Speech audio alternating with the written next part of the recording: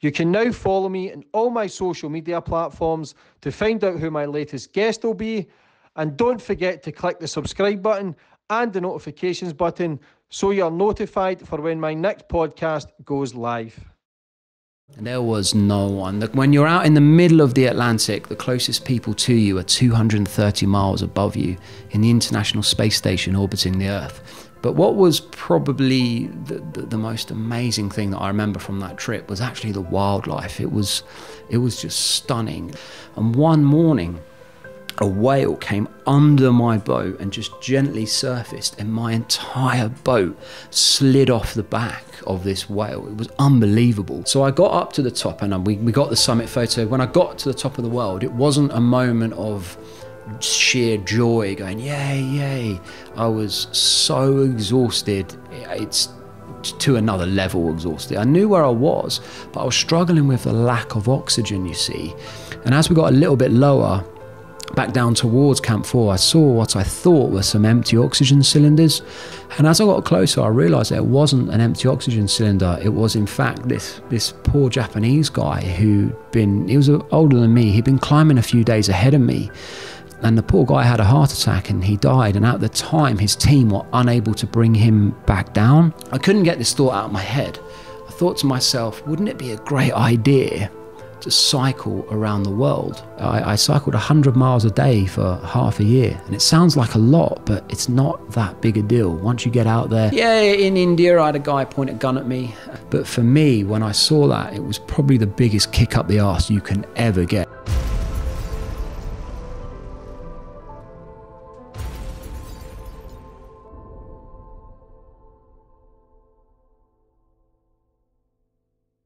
Boom, we're on. Let's go. Today's guest, we've got James Ketchell. How are you, brother? Yeah, great. Thank you ever so much for having me. I've been following you for a while, and it's good to be here. Yeah, it's great to have you on. It's phenomenal stories. Now, I have a lot of people from crime and sports, but to climb Everest and fly around the world in a gyroplane, and you've been trying to be caught out in the Atlantic Ocean. You've had to get rescued countless occasions. I've been rescued twice. Once in the Indian Ocean. I remember clinging to the side of a 100,000 ton crude oil tanker, climbing a tiny little rope ladder in like storm force winds. It was very scary, if I'm really honest with you. Yeah. We'll talk about it. But yeah, I've had a few things go my way, a few things not go my way, but I'm lucky. I kind of fell into this quite a few years ago. I had a very bad motorcycle accident, and actually that was great because it gave me the kick up the backside that I kind of needed, to be honest. And here we are later, and I'm somehow supposed to be a professional adventurer. Life is funny, right? It is funny, but you went round the world. You did one of the biggest triathlons, the biggest triathlon in the world. I didn't come up with that. So I felt guilty because I'm not a very good runner. 1st of February 2014, James Ketchell became the first and only person to have rowed across the Atlantic Ocean, successfully summited Mount Everest, and cycled 18,000 miles around the world. Yeah. How long did it take you to do that? I think it was a couple of years. I think it was like over a period of 3. It wasn't like all back to back. And that has never been done before? No, well, the whole thing about like the ultimate triathlon was like kind of made up, if you like, by the media. So I got back from cycling around the world. And the media, I think it was the 1st of February 2014. There was very little going on. So the media came out and said, hey, do you know what? We did some research. There's no one on this planet that's rode an ocean, been to the top of Everest and cycled around the world. It's a bit like an ultimate triathlon. And so that didn't come from me, but that term, the ultimate triathlon, just stuck. And I felt guilty because I'm a terrible swimmer and I'm a very poor runner because I have bolts in my ankle, but no one ever challenged it. And it kind of, that was the thing. I wanted to call the book It's All Mental, but I wasn't allowed at the time. So we called it The Ultimate Triathlon. Where can people get this book? May as well plug it straight away. Yeah, thank you. Yeah. So they can get it on my website, jamesketchell.net, and I can sign it for people if they want to. Good stuff. All the stories that actually probably sometimes I can't always share, especially when I'm out on a stage, on a public event, a corporate event, are in the book. So yeah, always go back to the start for my guest, Jamesy boy, where they grew up and how it all began. Okay, so I live not too far from here. I live in Basingstoke in North Hampshire. And I grew up there, really. I was a very normal young lad. I didn't really have a huge amount of confidence. Bizarrely, I was always quite fit, but I was very skinny. So when I was young, I was quite a fit guy, but I didn't have any confidence. And going into my sort of teenage years at school was quite difficult. I had a face full of very, very bad spots, and I had these massive round glasses, and I would, get called pizza face and stuff. And I just didn't really. School was a very difficult time for me. I left school without one qualification. I still don't to this day. And the best thing about school was, well, probably leaving, if I'm honest. But something happened. I was very lucky. I was about 15, 16, so it was kind of like my last years at school. And I found the gym. I don't mean Jim's Caff, I mean the gym. And that kind of got me into doing something that I could focus on. And in the evenings I would go to the gym. I was still very skinny. I was very lean and ripped, but I was a skinny little boy. But over time, I worked out how to get stronger. I was eating better, and I had this silly goal when I was like 15 that I wanted to bench press 100 kilos. It was way more than I could lift at that moment in time. But every week I would keep going and going and going. And at school, I never really hung out with cool kids as such who would go out and get pissed and smoke and drink, and they chatted with girls, and that was a thing to do. But I had a few friends, but not that many. I was quite quiet. But I kind of really fell into the gym. I really enjoyed it. And over time, I actually started to change physically quite considerably. The spots eventually cleared up, and I started getting bigger and stronger, and I never really was one for going out into town, drinking a huge amount, going, way.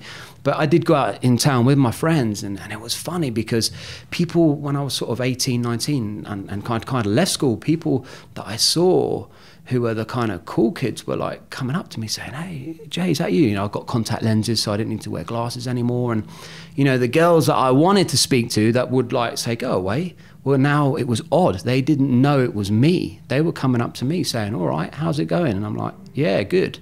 It was very, very strange what happened. But that kind of developed a little bit more confidence in me. And I'll tell you this one crazy story, right? It's true. I think I was about 19 at the time, and I'd left school for a few years, and I'd changed quite considerably by then. And I was out in this bar, kind of club. It was called Chicago. It was real cheesy, but it was fun, I suppose. And there was this girl who was quite an attractive girl at school, and I remember I tried to talk to her once, and I never really got anywhere as such. And I was out one night, and there she was, and I was with a friend of mine, and I said, let's go and chat to these girls. And I went up to her, and I was like, "Hey, how's it going?" And she was like, yeah, cool. I said, "Listen," and I knew that she couldn't recognize me, or she didn't. So I said, "By the way, I can do some magic tricks, and I can read your mind." And she was like, "What are you talking about?" Now, she didn't know that I knew everything about her. And so I remember saying to her, looking at her, saying, "I think your name it begins with a K. It's Kelly, isn't it?" And she was like, "Yeah, it is. How'd you know that?" I'm like, "I told you I could read your mind." And then I remember saying, you went to Harriet Costello, right? That's the name of the school. She's like, "Yeah, I did." And I said, "Oh, that's really interesting. Do you remember a guy? I think his name was James. It may have been Ketchell." And she's like, "Yeah. He's a dick." It's true. This is true. Mm-hmm. He said, "He's a dick. Why would you say that?" And I said, "Well, you're looking at him." And she was like, she looked at me and she was like, "Really? No, I'm not." And I pulled out my like driver's license thing, and she was like, "It is you." And so it was funny. Things changed a lot in my teenage years. I never really. School wasn't bad, I wasn't bullied as such, but I really, really struggled. It wasn't until I left school that I started finding things that I enjoyed and things. And what happened from that was I actually got you mentioned that you're working as a personal trainer. I got a job in a gym as well, and I really kind of enjoyed it. And that was kind of my thing. I did that for years. But then I got made redundant, and then I had had to get another job. So I remember I started working in some warehouse, just shifting stuff around, and all of a sudden, the guy who ran the company said, we've got an event, like an exhibition that we'd like you to come to, because they sold folding bikes as a sideline. But I was really interested in bikes and stuff, but no one in the warehouse was interested in 40 ones when they came back. So what I would do is I would take 2 or 3 40 bikes and put them together and then put one good one back into stock. And the owner said, oh, that's quite a useful thing to do. You know, if you come to this exhibition with us, you can, we'll pay you, and something for you to do. And at the time, all I really cared about was just earning money, because I could buy my food and my supplements and things. I was big into that at the time. And I went to this show, and without even trying, I sold like 3 or 4 times the amount of bicycles to people who were actually there to sell them. And I didn't do anything special. I was just asking questions, and very similar to yourself, I just like being with people, believe it or not. Considering I've spent a lot of time on my own, I do like being with people. And I remember I thought nothing of it, and I came back, and he said, listen, I'd actually got another job in a gym. And I said, listen, I've got to leave now. I've got another job in a gym. And he said, well, actually, we would like to offer you a job in the sales team, which was like moving up to the 2nd floor above the warehouse. It was like a promotion. They were going to pay me more money. So I took that for a while, and it was kind of okay. And then over time, I started gaining an interest, and I always kind of had it ever since I was young in sort of adventurous things. And I became aware that it was possible to row a boat across the Atlantic Ocean, right? Not many people may think that. And then a few years before, well, actually quite a few years before I tried it, James Ketchell and Ben Fogle did it, and I like followed them, and it kind of really hyped me up, and I thought, I would like to do that. And I made all these different inquiries. I looked into kind of how much it would cost, but there was like something just kind of holding me back. I didn't want to do it. I was worried about what other people thought. I didn't know if I could do it. It just seemed totally impossible to me. And I just kept putting it off and off and off. And so, a few years rolled by, and I was messing about with motorbikes for fun. I was doing a little bit of racing at the weekends. I was actually quite good at it. It was funny. I never had a huge amount of confidence when I was young, but everything I seemed to pick up at, I was quite good. And despite that, I still never had that much confidence. It's funny how the brain kind of works. And I had this quite serious motorbike accident and ended up in hospital with broken legs. And it wasn't that big a deal. A lot of people lose arms and legs and are in a real bad way. How did you crash? I accelerated. I had the bike leant over. I was accelerating out of a corner. I put a little bit too much power down, and the rear wheel span up. So the back of the bike came round on me. It was a high side, so it threw me over the handlebars. And I'll tell you something, when you hit concrete at over 100 miles an hour, it can be problematic. Yeah. And I remember, actually, I can remember it clear as day. I was flying through the air looking back at the bike, and I just had this thought going through my head thinking, shit, this is going to hurt. And it didn't hurt. I impacted the ground quite hard, and I was just knocked out instantly. But then when I came to, I had this incredible throbbing, this pain running through my right leg. And a doctor, he was there pretty quickly, and I'll never forget this. The doctor, it was a very hot day, and I had a blacked out visor on the helmet because it was very sunny. But where my head had hit the floor, the visor had been ripped off. And he was stood over me, and he calmly looked into my eyes, and he said, "Are you all right, son?" And I was like, I was gasping for breath as well. I had the wind knocked out of me. And I said, my right leg hurts. And he looked from my eyes, and he looked down, and he went, ooh. Now, when a doctor does that, it's never a good sign. So then he looked back up into my eyes, and the guy was like, whatever you do, don't look down. And of course, what's the first thing you do, isn't it? So instead of my right foot pointing forwards, I'd snapped my ankle, so it was pointing backwards. But I was quite pleased. I had a sense of humour in the face of adversity that day, because he took the boot off very gently, and I had a white sock on, and I had something called an open fracture. So the skin had split, so the bone had come through, so it was bleeding heavily.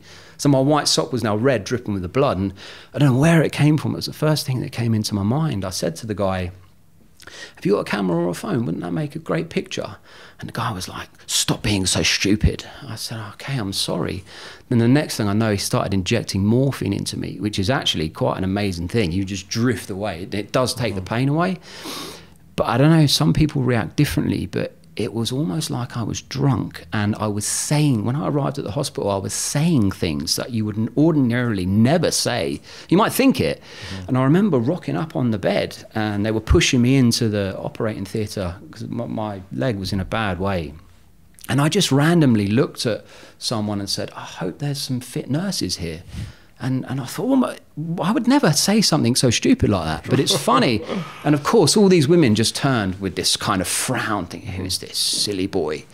And then it was a little bit of a wake-up call. I remember... Were you potentially going to lose your leg? No, not the leg, but the lower ankle was... Yeah. So I broke something. I didn't. It didn't just break, it shattered. And that's the bone called the talus bone. So the foot articulates on that bone. It has a particularly poor blood supply. So if you rupture it, it's not necessarily a good thing. You can develop something called a vascular necrosis, which is basically where the bone is not getting enough blood supply and it's slowly dying. So anyway, I was very, very lucky. I had a very good surgeon, bowled it all back together. But it was a bit of a wake-up call because he said to me, listen, mate, I don't know if you're going to be able to walk properly again. This is quite serious. I would imagine we're going to have a lot of problems. Well, you're going to have a lot of problems with this. It's not just 6 weeks recovery, then you'll be fine. So I was like, right, okay. And I was probably a bit naive then. I just kept saying to the guy, no, it'll be all right. I've got a feeling. And I could see it. It was probably frustrating to him because he said, no, I'm telling you, this is a little bit of a problem. It's not, you're not just going to be okay. And it was a bit of a reality check because I was lying in that bed for quite a long time. And when you have something that you do every day that you don't think of anything of, you get up and you walk around, when all of a sudden you can't do that, you realize what you have. You only realize what you have when you haven't got something anymore. And it was funny because it was like a light switch moment, because then and there, I mean, I thought to myself, it became very clear very quickly that I needed something to aim for. It took 2 years. Well, it took 2 years to make a complete recovery. And I thought, you know what? I don't know how I'm going to do it, but I know what I want to do. I'm going to row a boat across the Atlantic because I've been wanting to do this for years, but I've kept putting it off and off and off. And it, you know, sometimes when something feels right, it felt right. So I didn't have a clue what I was doing, but I managed to kind of make it happen to a degree. I remember I went off to a boat show, the Southampton boat show, and I was still on crutches at the time, and I was hobbling around with big casts on my leg. And I was going up onto the different stands, like touting for sponsorship, saying, look, this is what I'm going to do. This is why I'm going to do it. This is what I want to do for you. So how does that go about then? If you want to do something, somebody can sponsor you? Yeah, I mean, the only way I was going to make this happen was to try and get funding, because I didn't have the... How much was it to do it? It varies on the type of boats that you want to buy. I couldn't afford to buy a brand new boat, so I bought a second-hand boat. And I wanted to do it with someone, but for some reason, no one would do it with me. For half the price? Well, if you got them on, do you know what I mean? They pay half, you pay half. Yeah, I mean, so long story, I'll tell you how much it. I was able to secure a second-hand boat, but it was a two-man boat, so I had to row a two-man boat on my own. But the guy wanted £22,000 for it, which doesn't sound a huge amount, but it was at the time for me. And so I kept going out touting for sponsorship and stuff, and I wasn't really getting anywhere. And I thought, I need to take a bit of a risk. I need to do something to get this project real. So I went down the local bank that I bank with, Barclays, and I said, listen, I want to buy a new car. And the guy was like, yeah, how much do you want to borrow? I said, well, I think £15,000 will be good. And he said, well, computer tells me you can borrow 22, you get a better car. I said, yes, that's going to be perfect. I'll take that. No, I didn't want to tell them that I was buying a second-hand rowing boat to cross the Atlantic in case they were like, mate, computer says no. Yeah. So I walked out of the bank with this money, and I still had to make the repayments. So I bought this second-hand boat. But when I had this boat, the project became real, that I could say to people, this is the boat that I'm going to row across the Atlantic in. That's where you sleep. This is where you row. This is how you make your water. That's the toilet. It's called bucket and chuck it, you know. And oh, by the way, you can have your company logo here. And sure enough, it paid off. I remember I towed it on a trailer to a rugby game at Twickenham, just down the road, and you know, I was shaking a bucket, and you'll be amazed at what will happen when you just put yourself out there and you start telling enough people what you're going to do. You will inspire someone to help you, but it takes quite a while to get to that point. So I managed to get all the funding together, and I shipped the boat out to a little place called La Gomera, which is in the Canary Islands, just off the coast of North Africa. And so I'm rowing to Antigua in the Caribbean. So it's about 3,000 miles. So it's quite a long way to row. And it's actually the same route that Christopher Columbus used back in the late 15th century, I think, when he discovered the Americas. He usually has about 80, I think he had about 80 crew on his boat, and there was just me on my own. He was Spanish? I can't remember. Yeah, I think he was. Yeah. I think so. He was. I think he was. But it's interesting because something happened quite quickly. I remember unloading the boat and stuff, and I was out looking out at the Atlantic one evening, and the waves. It was a particularly rough day. They were smashing up against the harbour wall, and I thought to myself, oh dear, what the hell am I doing? Is this really a good idea? Because like, although I made the decision to do it when I was lying in hospital, I was in my comfort zone. I was in a safe environment. I had people around me that I knew. I was in my comfort zone, right? And that's when a lot of people quite often make decisions to do something. But I then all of a sudden was out of my comfort zone, looking out at the Atlantic, thinking, how the hell am I going to row this boat 3,000 miles to the Caribbean? I don't know if I can do it. And it was interesting because I got chatting to an old boy who happened to be knocking around the harbour, and he said, "You're nervous?" And I'm like, "Yes, I am." And he said, and this guy, he'd sailed around the world, I think 3 or 4 times. He was a real old sea dog as well. You could just tell by looking at him. And I remember he said to me, if you can get through the first 3 days, you will be able to survive 3 months. It is all in your head, the whole lot. And I thought, all right, okay. So I never let those words go out of my head. It's 3 days, 3 days. All I've got to do is get through the first 3 days. And I remember I set off, and the reality will hit you quick that you're trying to row this little boat, which is about 20, I think mine was 23 feet long. What's the training for that? Believe it or not, you don't have to be as fit as you might think to do this. It's really all in the mind. I rowed a lot, like on indoor rowers, and I got fit and was already fit to a degree. But here's the thing. There's no point in training like a maniac and turning up at the start line, the fittest guy there, but you've overlooked all the important stuff, which is the funding and actually getting the boat. So I was juggling loads of different things. I was juggling the funding, the technical aspect of the boat, making sure the boat was all fitted out with the correct kit. So I did train like hard. Is it more mental thing? Rowing across the Atlantic is 99% in your head and 1% physical. How big was the boat? The boat was 23 feet long. So I had a 2. You can get a smaller boat now. Any dodgy waves or anything? Yeah, so you're gonna get. I'll come on to that. You're gonna get some pretty serious waves. So I remember I'll take you on a little bit of a journey across the Atlantic. So the first day I was like running on adrenaline. I was all hyped up. But I remember that evening it was the reality was starting to kick in, because you can get seasick quite quickly, and that can be quite debilitating. Luckily, I wasn't seasick. I was very, very lucky.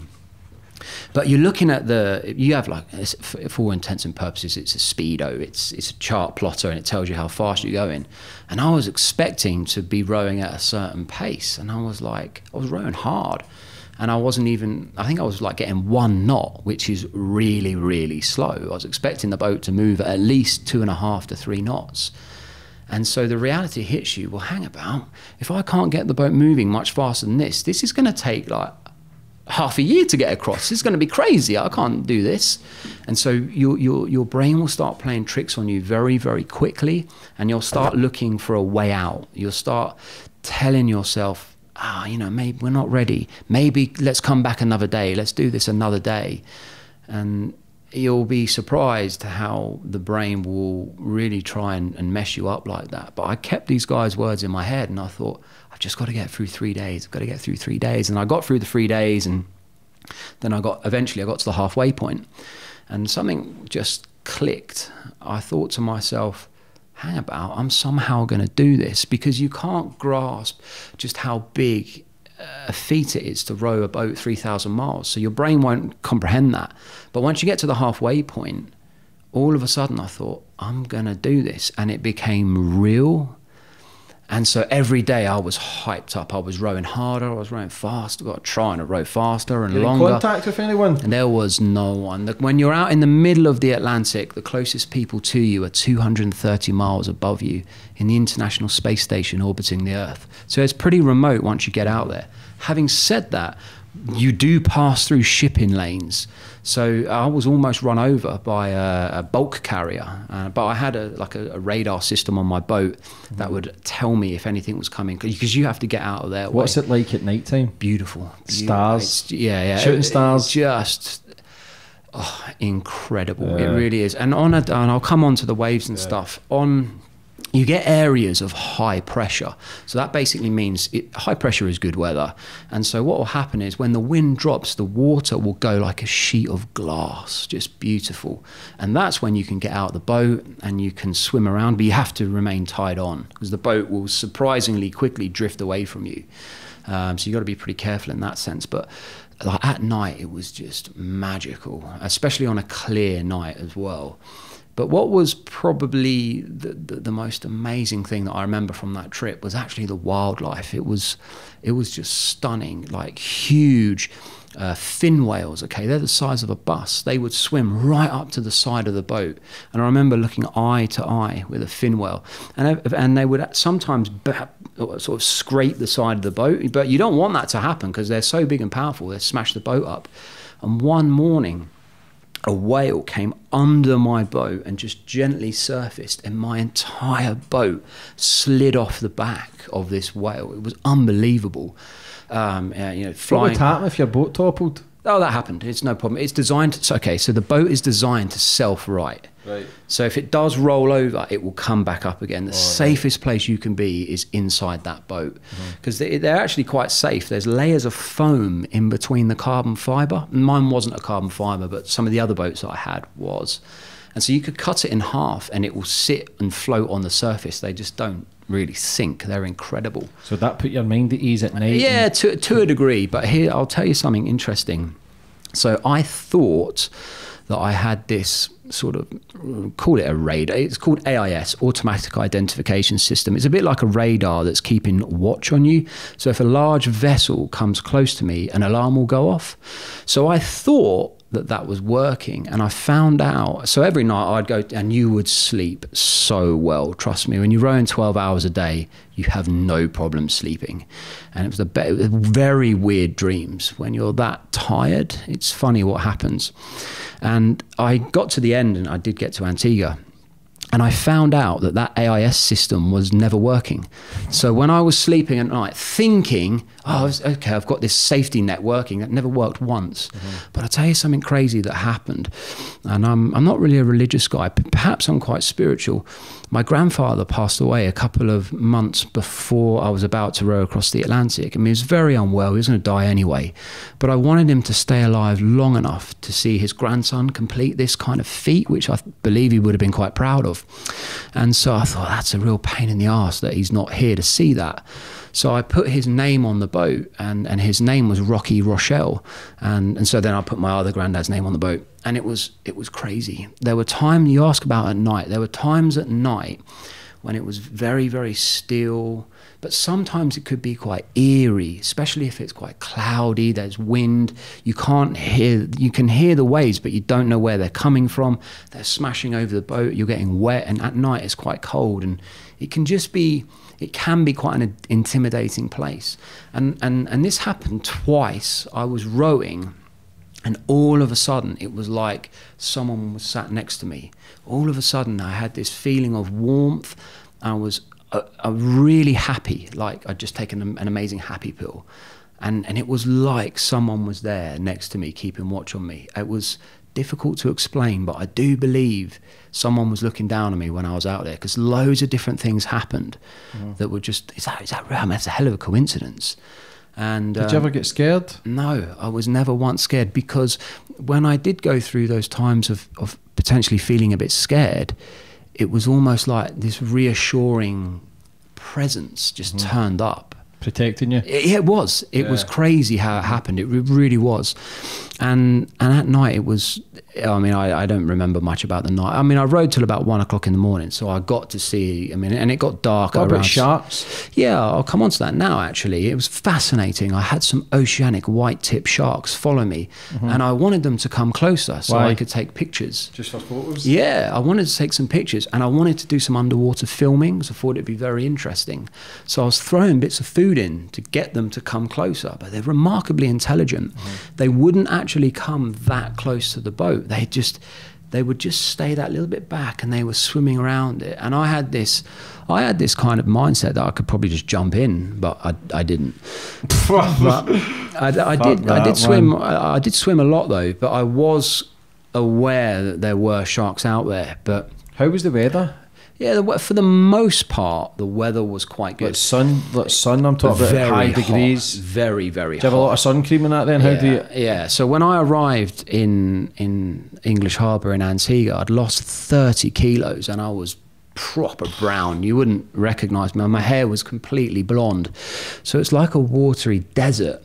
There's water everywhere. You can't drink it. And 10 kilos, about 5 stone. I lost a lot of weight. I was quite a big chap when How much food did you have in the boat? Well, here's an interesting thing. So I expected the crossing at worst to be about 100 days. It usually takes about 70 or 80 days for a solo rower to get across. But there was a lot of areas of low pressure. Now that low pressure is basically bad weather. And the prevailing winds, the route that I took, effectively for the most part, blow you across the Atlantic. But they were doing the complete opposite when I was out there. It was just my luck. So instead of getting blown across, I was actually getting blown back. And it took 110 days, 4 hours and 4 minutes. No, that's counting, right? And because of that, I actually ran out of food. I ran out of food 230 miles from Antigua. And you'll never, ever hear me use the word starving. Because when you find out what it's like, it's actually not very nice. Now, I was lucky. I was able to get a resupply from a yacht. So it wasn't really a life or death situation, but it was quite. What happened then if you'd never had that on a yacht? I would have got some support from someone. I had a satellite phone. What about killing your own fish? Let me tell you, those fish are extremely intelligent, smart little things. So I was able to fish, but it was almost like they knew I had a hook, because they were picking the bait. I was watching them. They were picking the bait off the hook and then swimming off. I don't know how they were able to do that. But I mean, actually, while we were talking about the wildlife, it was just amazing. I mean, like, I never really thought flying fish actually fly, but trust me, they really do fly. I mean, I was hit in the face with one. It was, I remember, yeah, it's true. It was 1 o'clock in the morning. I've been rowing all through the day. I was very, very tired. And actually, that was an evening where it was very, very dark, because when there's thick cloud and the moon isn't out, it's a darkness that most people have never experienced before. You can't see a hand in front of your face. It's proper dark. So my head torch was illuminating the area in front of me. And I was tired because I'd been rowing all through the day, and I'd pulled my oars in, and I was about to lie down in my tiny little cabin at the back. And my head torch was like just illuminating the area in front of me, and this white object came flying out of the water, bang, hit me in the face. I thought, shit, what was that?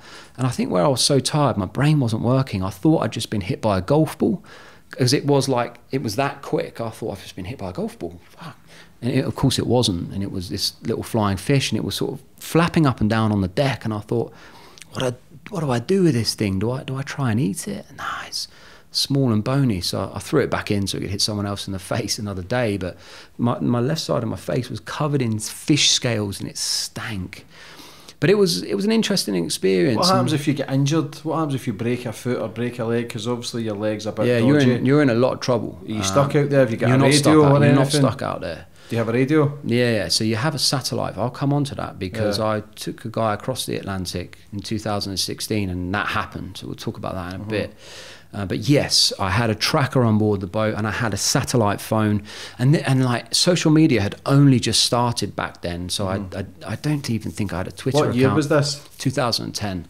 So it was going back a while. So social media wasn't what it was now. And is now. So yeah, but I did have means of staying connected. And when I ran out of food, actually, I remember I'm very close to my parents, and I would ring them up and say, hey, how's it going?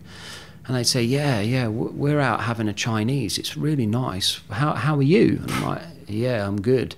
But that's the kind of like the kind of just the relationship we had. And then sure enough, that I was able to get back and we had one with them. But probably the most amazing thing was just actually being out there and doing it. And one of the things that became apparent to me quite quickly was, you know what? I've put this off for so many years, and I wish I hadn't. It wasn't as difficult as I thought it would be. Sure, I was tired. Sure, I was hungry at times.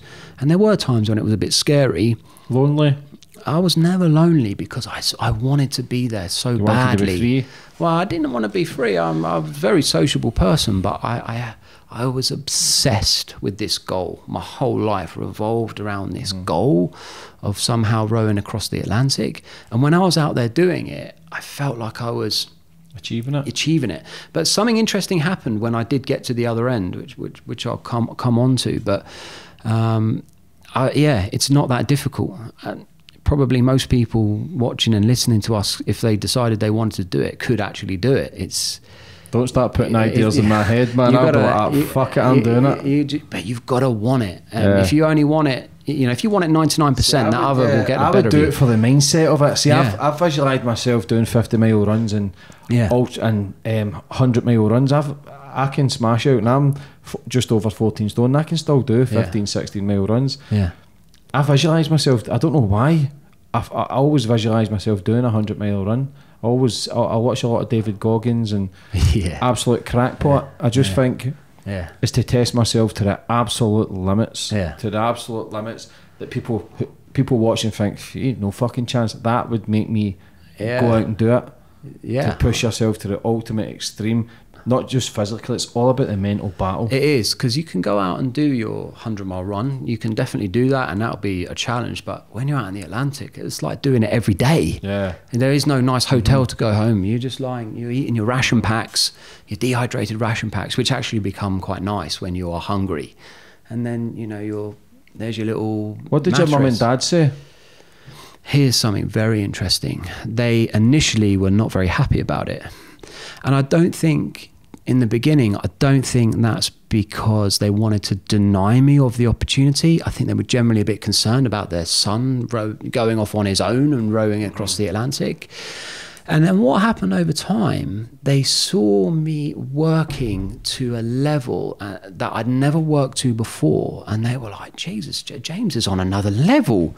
We've never seen, this guy wants this. We've never seen this before. You've been our son for God knows how many years, but we've never seen you this focused. Were they surprised? Yeah, I think so. And then when they saw that I wanted this badly, I was working a full-time job whilst making this happen as well, and so I was juggling a lot of things, and it was quite difficult actually.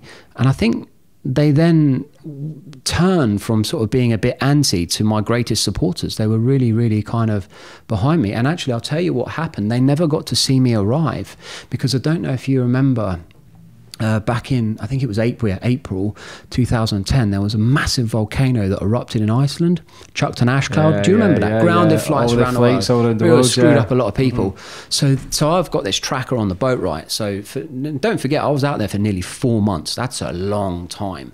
So they're watching their son on the tracker. You know, they're sending me messages saying, "Why are you rowing backwards?" I say, "I'm not rowing backwards. It's the wind blowing me back." You know, there's not much you can really do about it. It's quite demoralizing. What do you do then if the wind's blowing you back? Do you just hold on, or what do you do? So you use something called a para anchor. You can't drop a physical anchor because it's 3 miles to the bottom. So you're never that far from land. It's just the wrong way. So you would use something called a para anchor, and that's like a parachute. So you deploy that into the water and it's attached to the boat. So the wind will be pushing the boat back, but then the para anchor will open up and fill with water, and it will minimize your loss of ground. So instead of getting blown back at quite a rate, this will like hold your position.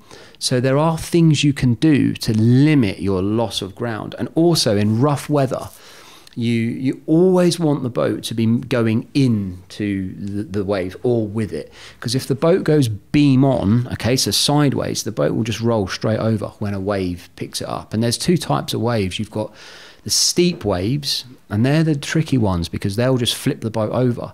But then you also have large waves, but they're long and rolling. They're the good ones. As long as they're going the right way, the boat will surf down them and you can get some quite good speed. What was it like then once you completed it, when nobody was there then? Well, I'll tell you, I'll come on to that now, because there was someone there. What actually happened was, my parents, they've been looking forward to coming out to Antigua to see me. So they're driving to the airport, and their flight out to English Harbour to Antigua is cancelled. So I'm like, okay, so that's no good. But it just so happened that it happened to be Antigua Race Week, which is basically when all these rich Americans get together and they race yachts around the island. Now, somehow the word got out that this lunatic from Britain on his own, me, was about to row into English Harbour, into Antigua.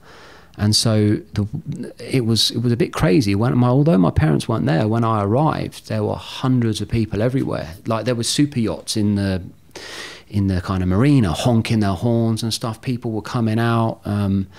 You're wanting to give me beers, and you can dine out on free beers a long time. Were you buzzing? Yeah, I was. It was incredible. I hadn't seen.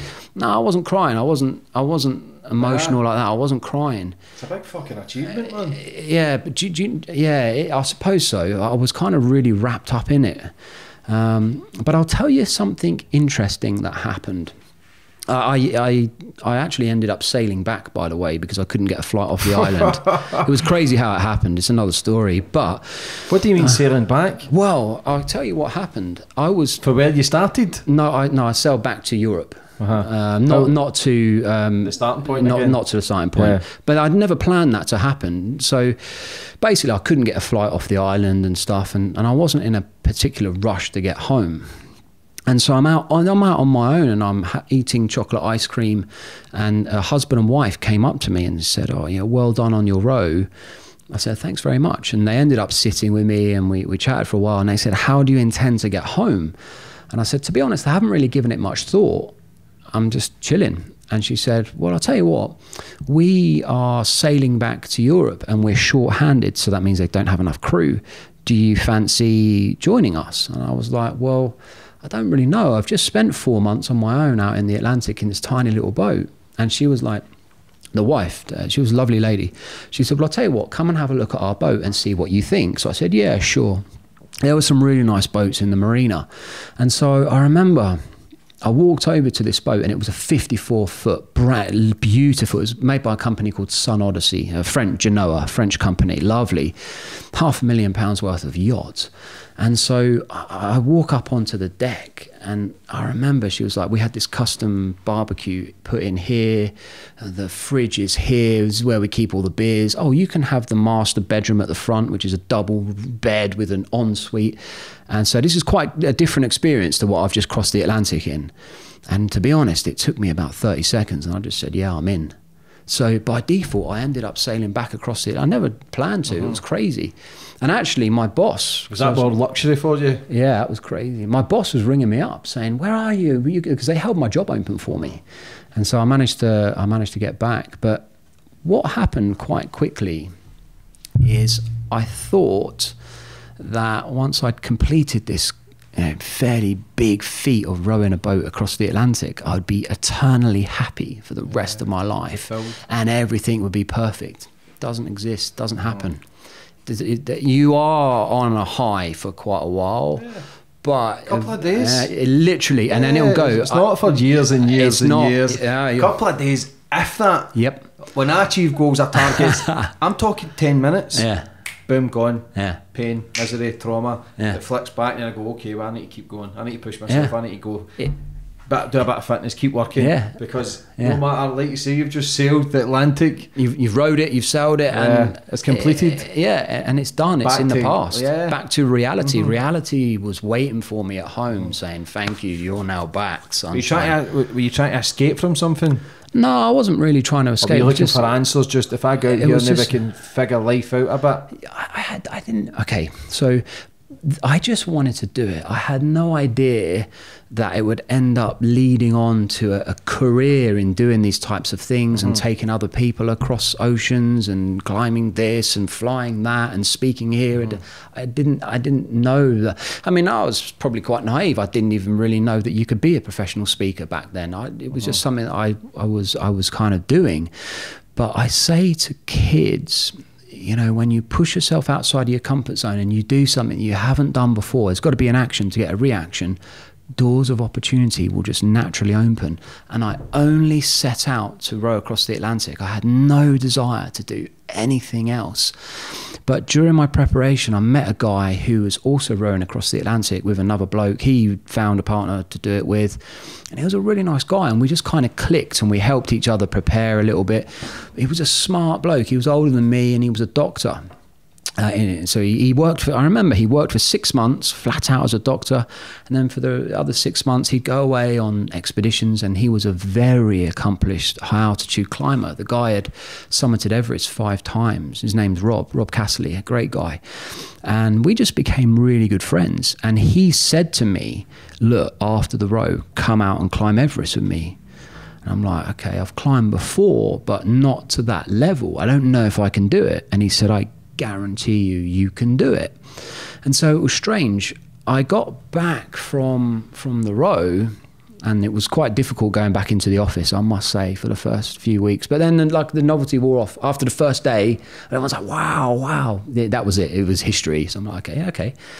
And so the next thing was, you know, what am I going to do? But being out there and completing the process of organizing this project, making it happen, and completing it, kind of give you a bit of self-worth, confidence that you can not achieve anything. Well, basically you can achieve anything if you put your mind to it, but from going back into an office, the fast run pace, the society, the sheep, the 9 to 5, people talking shit, people drinking, you were out there alone, just... Did you feel like bliss out there? Did you feel alive? Yes, I felt very alive. I don't feel alive really when I'm just kind of going about my daily business.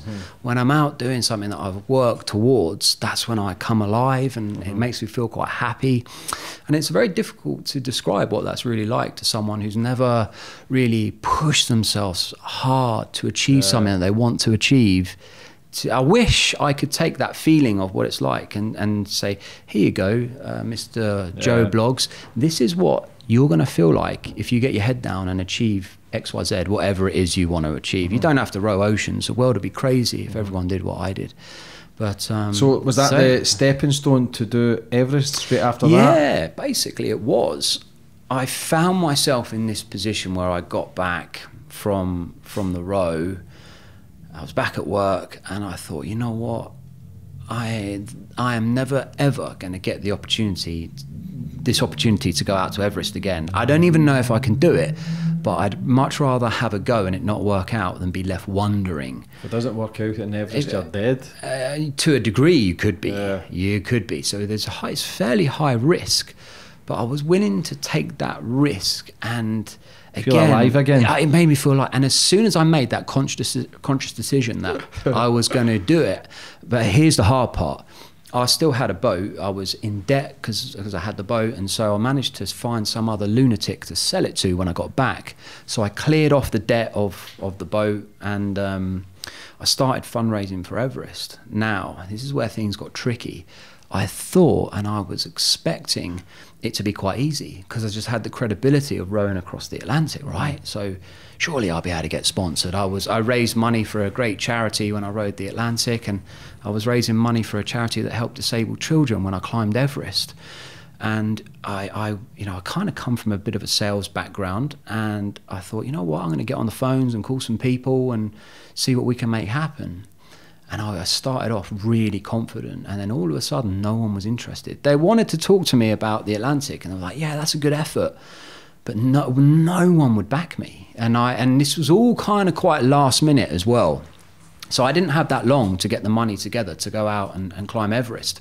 So I got very proactive, but nothing was happening. And so I remember Rob called me up and said, listen, how are you getting on with the funding? And I said, well, to be honest, I don't know if I'm going to be able to do this because I just can't get the funding. Nothing was happening, right? But I didn't really have the heart to say I can't go. I don't know what it was. There was something inside me that just said, keep trying, send another email, send another email. And one day I got lucky, right? I pinged an email off to a company called Ben Sherman. They make shirts. Yeah. And the guy came back to me. I spent like 3 hours on the phone with him, and he was like asking all the right questions. What can I do for the sponsorship? How does this work? How does that work? And I'm thinking, great. And then literally 3 hours passes, and the guy's like, oh, I can't sponsor you. I was just interested to know. And I'm like, we've just wasted like quite a few hours of our time here. But I bit my tongue. I didn't say what I wanted to say. And just before he hung up, he said, oh, hang about. I think I might be able to do something for you. And I was like, oh, yeah, what's that? He said, listen, I got this spreadsheet. Within this spreadsheet, there's like 1,000 different CEO, marketing director, all their email addresses and names are in this. Don't tell anyone where you got this from, but you can spam every single one of them. It was before all this GDPR nonsense and stuff. You can't do that anymore. Mm-hmm. So I got this database. I sent every single email out. Well, I thought every single email. I didn't get one reply. And so I didn't have the guts to actually ring up Rob and say, mate, I'm not going to be able to come to Everest. And I was typing the email out to him. And as I was typing the email, I knocked the mouse, and the Excel spreadsheet for some reason came to the front of the screen. And I realized that I hadn't quite scrolled down. There was one guy left, okay? And his name was Andrew, and he was the marketing director for a company that I'd imagine everyone now knows, and that's Nando's. They make great chicken burgers. Yeah. Didn't see the connection between Nando's chicken burgers and climbing Everest. And if I'm honest, I wasn't going to bother sending the email. But I thought, well, it's already pre-written. All I've got to do is put the guy's name in it. And if I don't send it, then you can be pretty sure nothing's going to happen. So I pinged this email off. And unbelievably, the guy came back within half an hour. He called me. I answered the phone, and he was like, James, this is Andrew from Nando's here. I've just read your email, and it's bloody brilliant. But tell me one thing. Do you actually eat Nando's? And I'm like, yes. The best thing ever. They really are. They're great. I go to Nando's every single day, and I take my friends. It costs me a fortune, but I can only eat lemon and herb. I can't eat anything spicy. And I said that to the guy. And he was like, really? You've rode the Atlantic and you're going out to Everest and you can't eat our hot chicken? I was like, yeah, it's true. And he went, that is a bloody brilliant story. Come and meet me. So the next day I went up to Putney, which is where their head office was, and 24 hours later, and by this point I only had a week left to pay the bill, Nando's had sponsored me to climb Everest. Oh. How crazy is that? That's mad. But I kind of learned something at that point, because I basically, kind of embarrassed to say, I'd given up. I didn't think that I was going to get that money. And I didn't do anything special. I just kept sending it again and again and again. I didn't stop. And the time that you can't be bothered to do something, but you make the effort to do it, that's when it happens. Bingo. Yeah, That's when stuff starts happening for you. I always say it as well. The days you're feeling your lowest, if you can get out to the gym or get out and do something, that's the day that you'll find the success. That makes the difference. Indeed. So what is the process to Everest? How long does it take to get to the top of Everest? So I got out to Everest, got the money to get out there. How long should it take to climb Everest? Is it 3 months, 4 months? Or is it 6 months? No, it takes about 6 weeks from door to door. How long in all does it take to climb Everest? Well, you have to go up and down. Different stages? So there's different stages. I'll explain. So you arrive into Kathmandu, then you fly up to a place called Lukla, depending on if you're going to climb from the south side or the north side. So the south side is from Nepal, the north side is via Tibet. And the south side is looked upon as being the slightly easier side, because you just go straight up, whereas on the north side you go up and then you traverse along, so you're at high altitude for a lot longer. So generally, from arriving at Lukla and walking up to Everest Base Camp generally takes about 10 days. So the idea is you want to acclimatize and go very slowly. The slower you can ascend, the better chance your body will have of acclimatizing, basically. So then once you get up to Everest Base Camp, you're only at base camp. You still got to get to the top. And it's broken down into different camps. You go through the ice fall first, and that's quite a dangerous part of the climb. It's this huge area of mass of ice that's moving and shifting, and it can collapse. So the Sherpas will put ladders down, and you have to get across them. And I've seen films, so if they put the ladders across, people need to walk across them with the drop. But it's quite difficult to begin with because you're massively outside of your comfort zone. How many of them do you need to cross? It all depends, because the ice fall is moving and shifting and changing all the time. So there may only be a few ladders, but then by the time the expedition's finished, it may have all shifted and there may be more. But inevitably, there's always 2 or 3 large ones where you're looking down and you can't see the bottom. How many's in your team? I only had a very small team. There was only 3 of us. There was a young girl and... That's not a lot, man. Well, we did have a Sherpa. We had a couple of Sherpas as well. So I was very lucky. So we had a Sherpa. So a Sherpa is someone who lives and works high up in the mountain. They're the guide.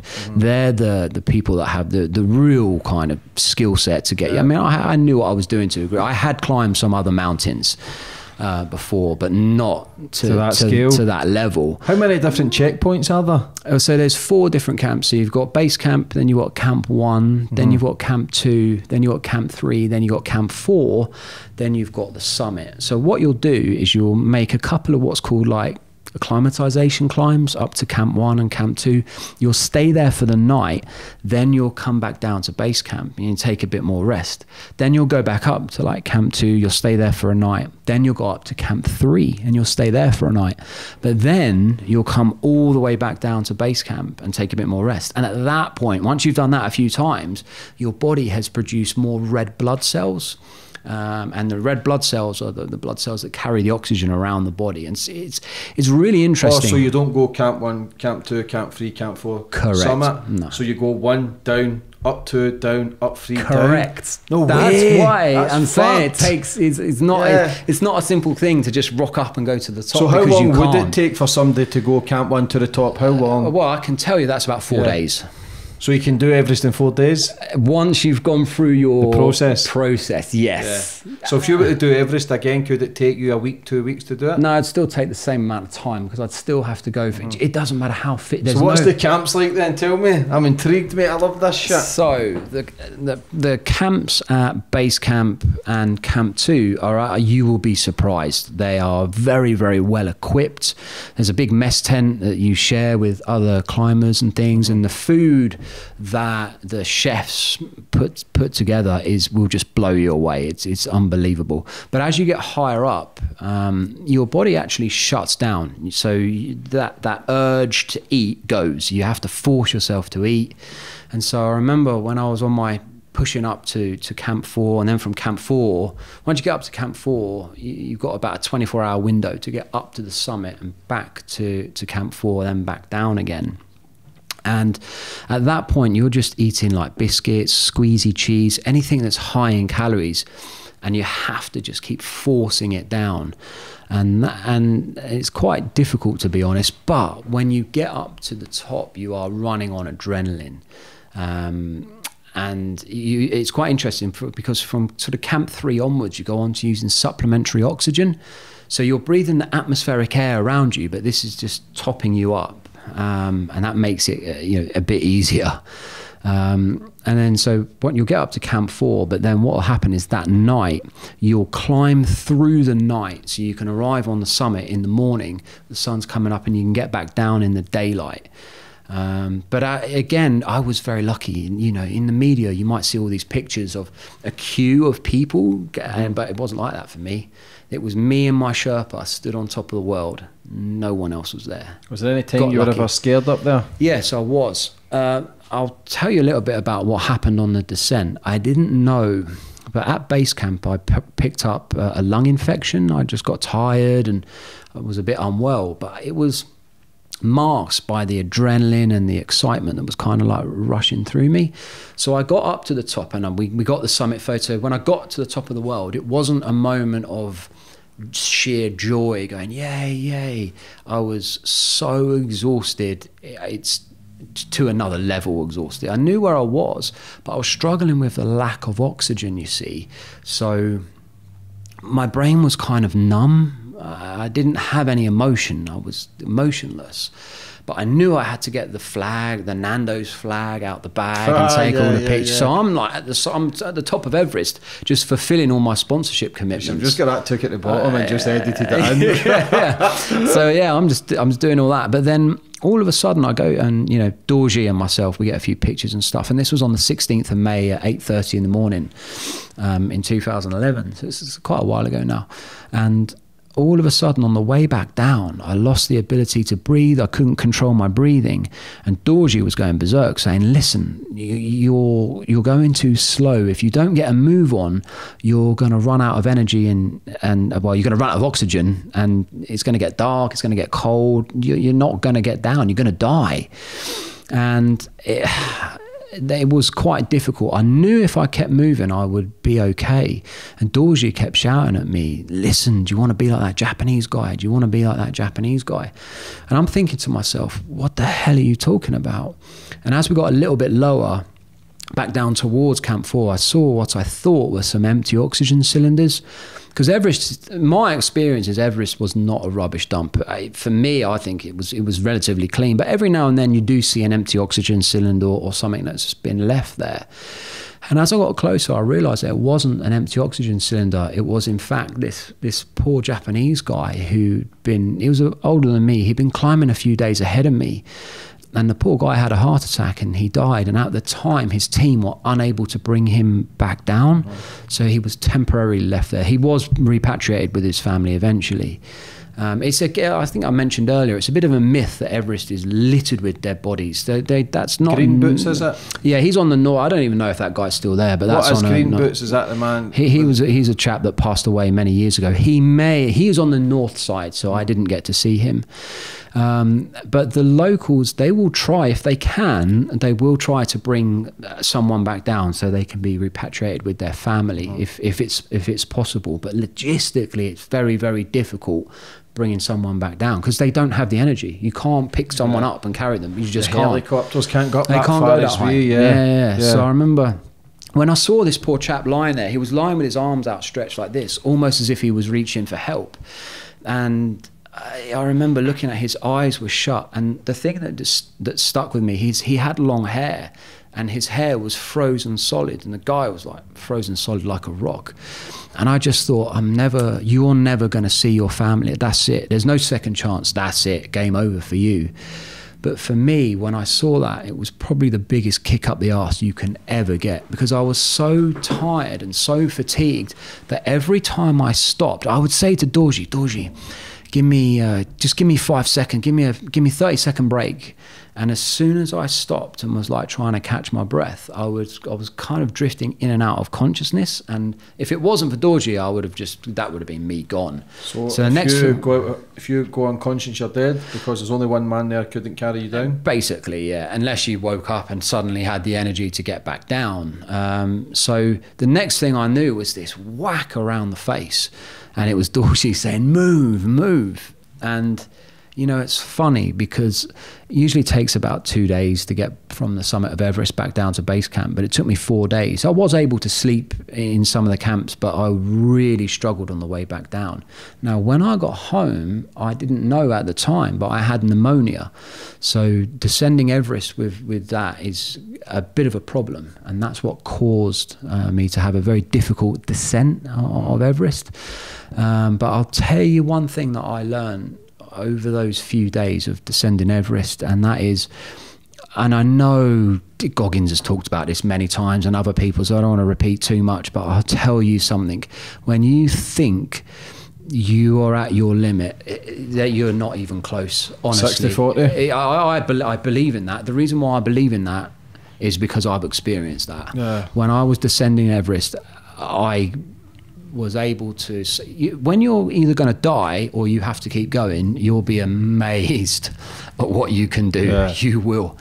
And yeah, now I keep reminding myself, because I fall victim to this now. Like, I've had a long day, you might have been up 24 hours and you think, oh, I'm tired. Oh, but I'm telling you, you've got another couple of days in you before you just drop down and stop. But that's the mindset, isn't it? We're living in such a fragile world where it's so easy to be successful because everybody's so weak. Do you know what I mean? And Goggins calls it the 60-40. There's a few people call it the 60-40, because if you give 100%, that's flatline, you're dead. Yeah. So they say when you think you've gave 100%, you've got another 60% to go. And I tell you what, I couldn't agree more. He is, and everyone who says that is correct. That I think it's that Navy SEAL thing, isn't it, where they say the 60-40.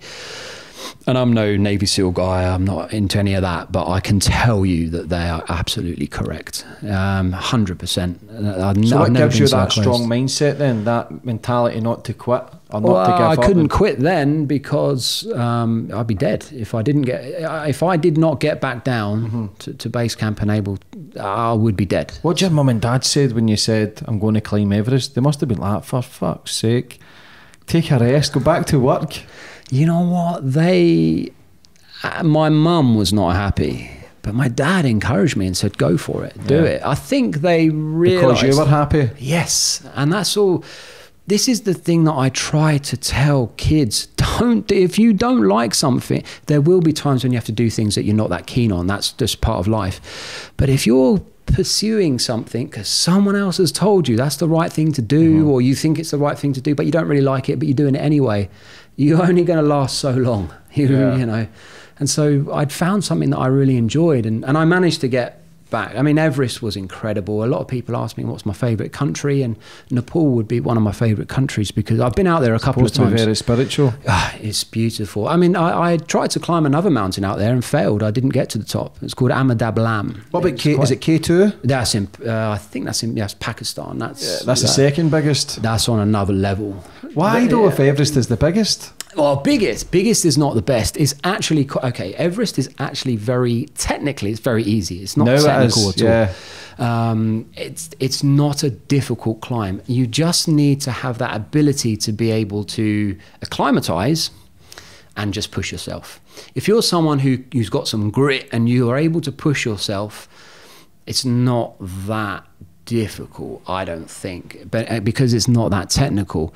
And actually, I'd already climbed Everest, and this was in 2012. I went out back to Nepal with a few friends to climb another mountain, and blow me down, I became unwell. And Everest is 8,848 meters, so Everest is nearly 30,000 feet. It's a long way up, and I was trying to climb another mountain that's around 7,000 meters, so nowhere near as high.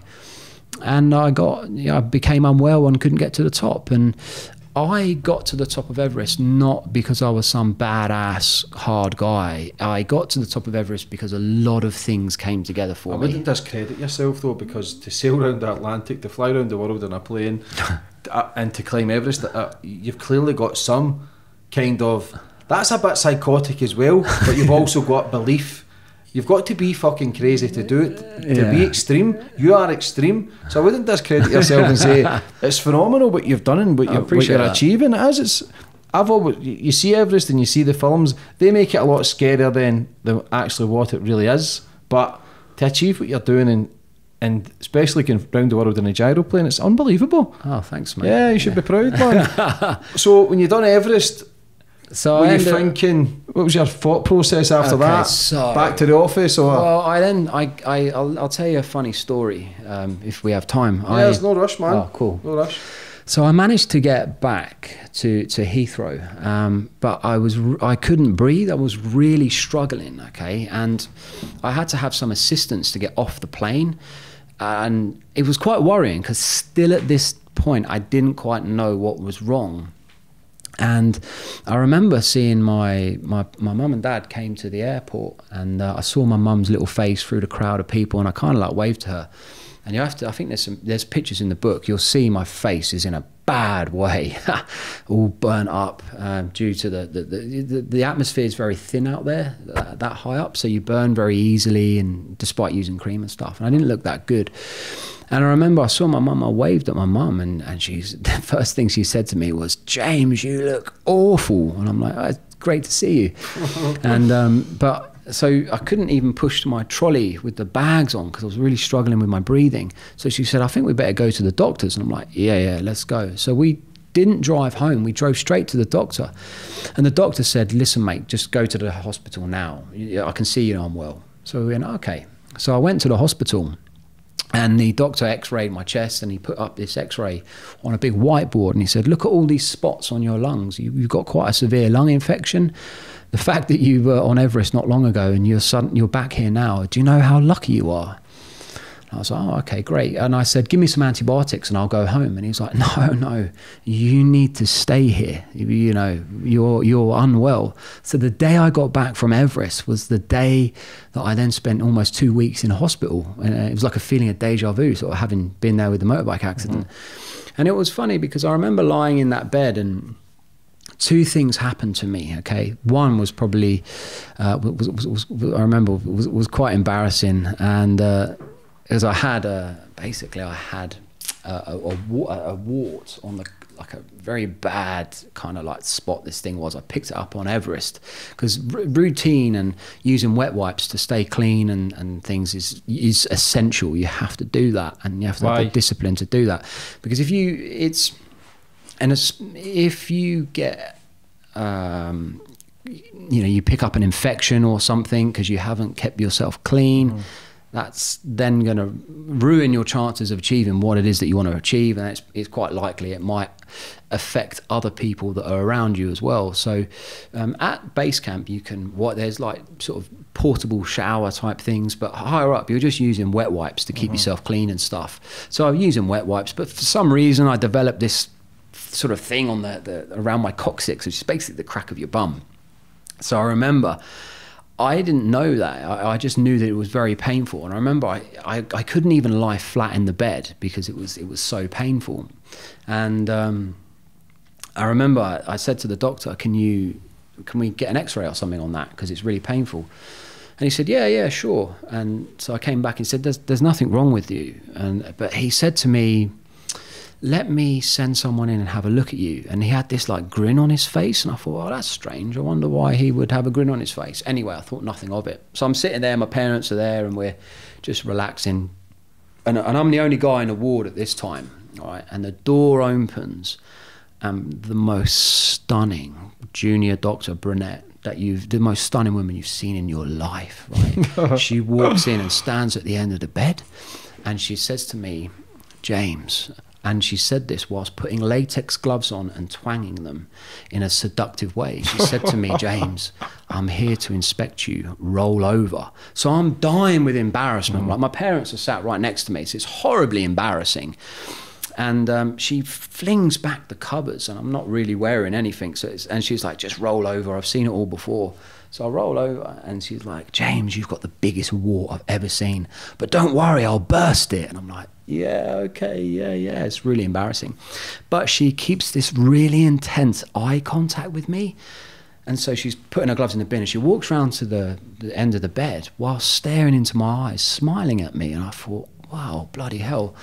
Well, I've rode the Atlantic and I've climbed Everest, you know. If you don't know, if you don't try, you don't know.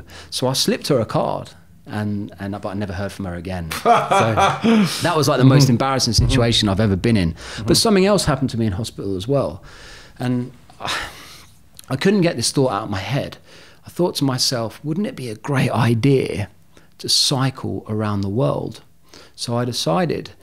I'd kind of fallen in, and it kind of happened over time as well, but when I got back from Everest, I kind of had started to fall into a slightly different life. In order to go out to Everest, I had to leave my job, so I took a massive risk just leaving my job. I didn't have a penny to my name. But when I got back from that, the scouts asked if I wanted to become an ambassador for them. I was kind of doing it already, speaking in schools and things.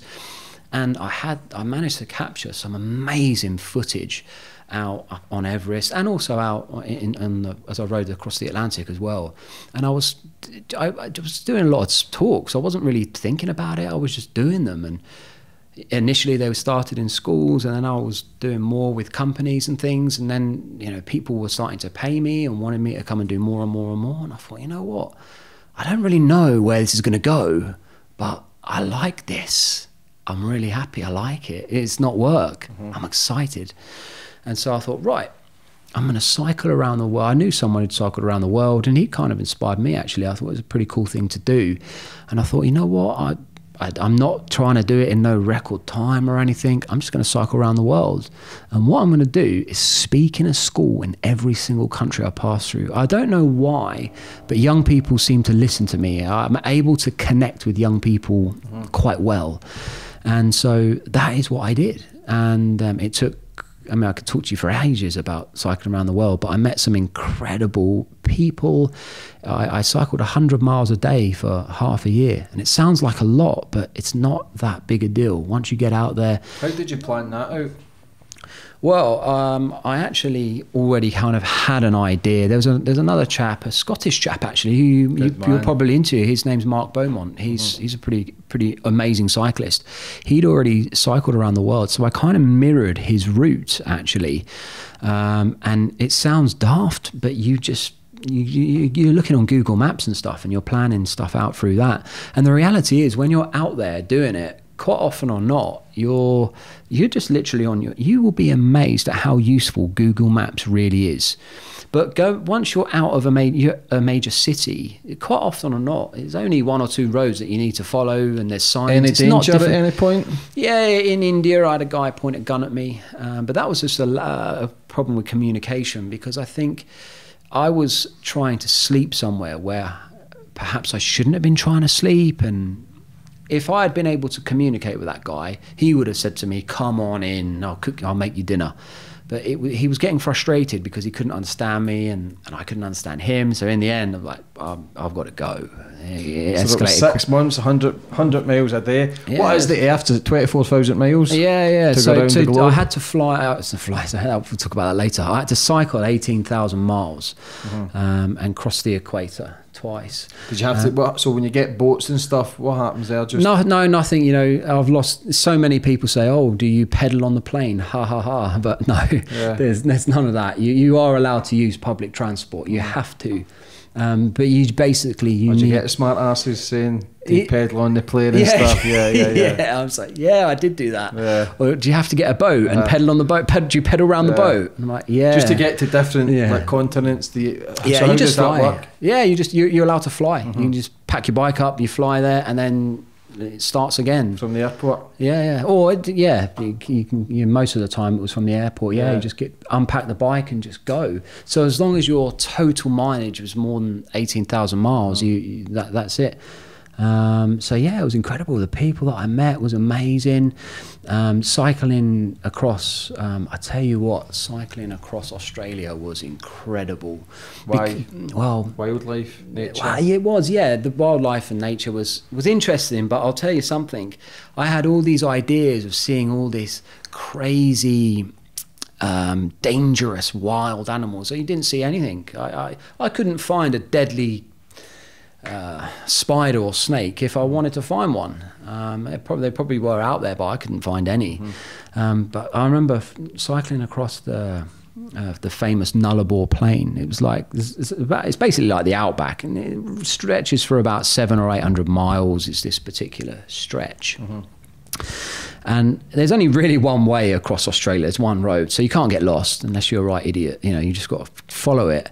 And a lot of people said to me, like, how are you getting across Australia? And I'd say, well, you know, going across the Nullarbor. And they'd say, no way, that's so dangerous, man. You know, truck drivers, they deliberately ram cyclists off the road and stuff. And I'm like, no, they don't do that.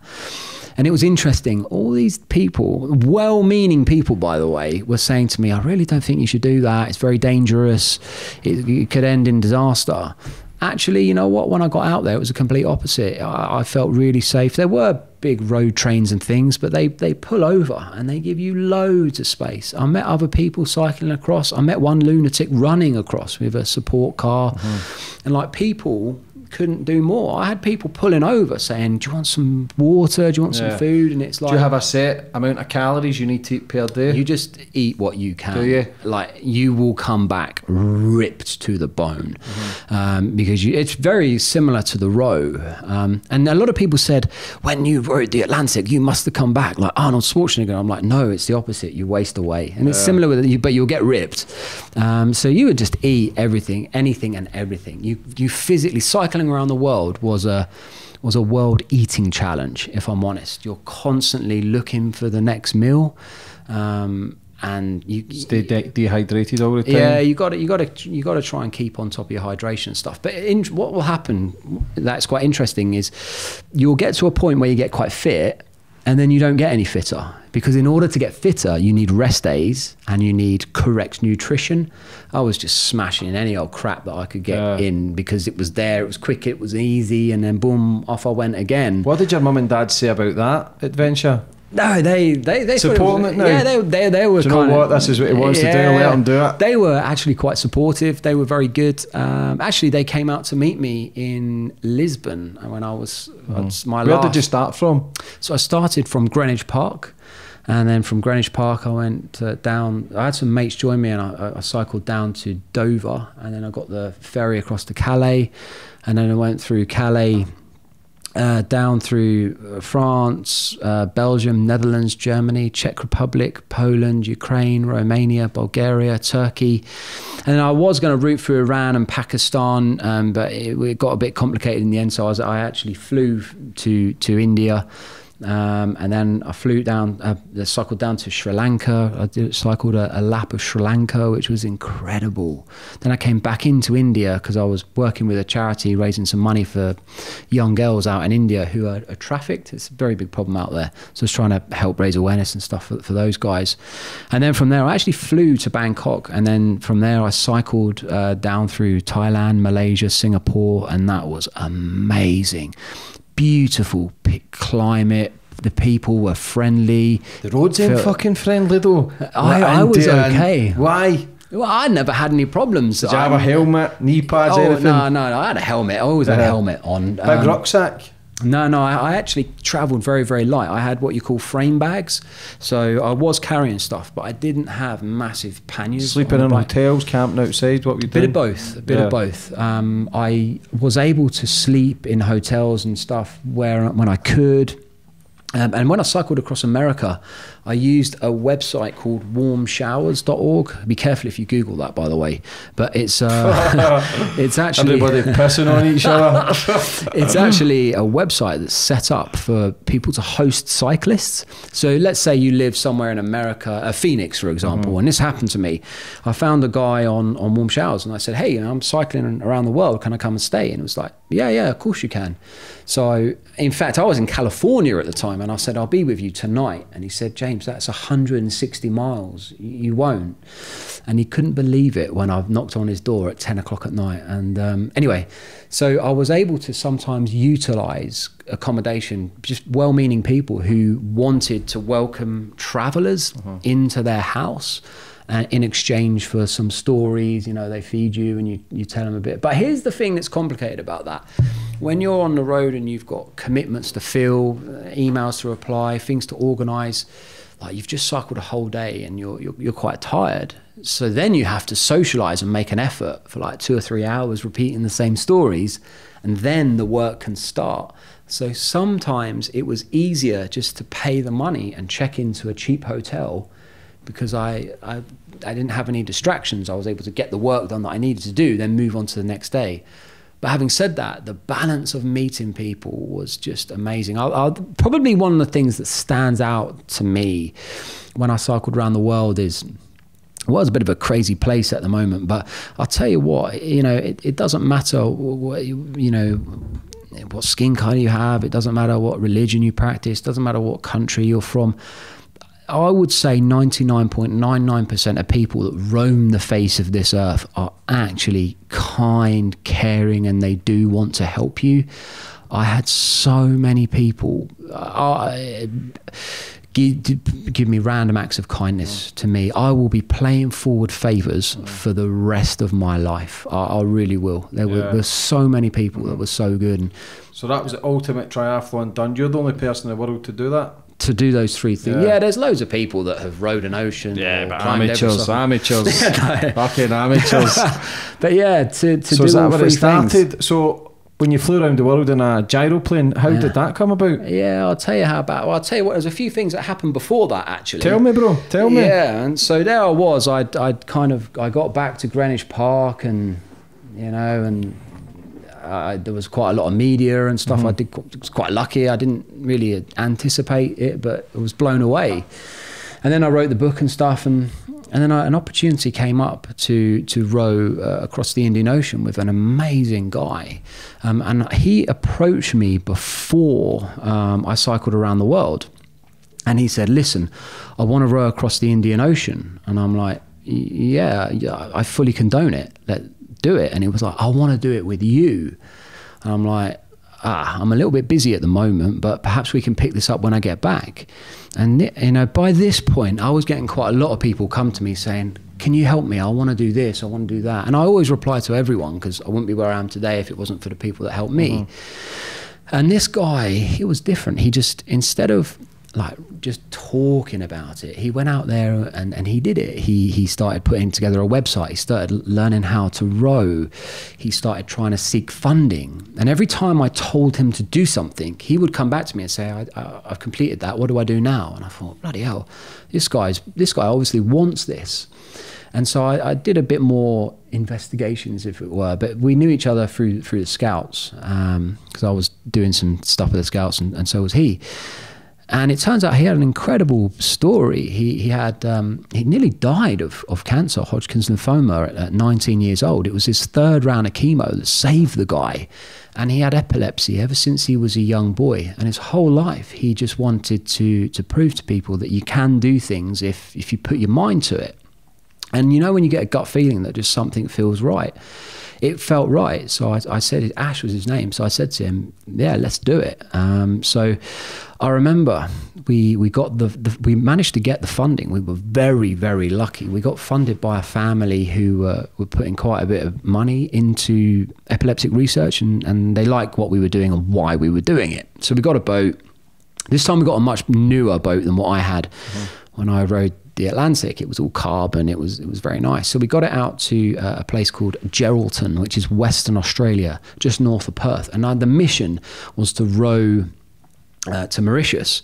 Now that's 4,000 miles, so it's quite a long way to row anyway. And it's a different beast to the Atlantic. You don't necessarily benefit from the prevailing winds quite so much. You really do have to row.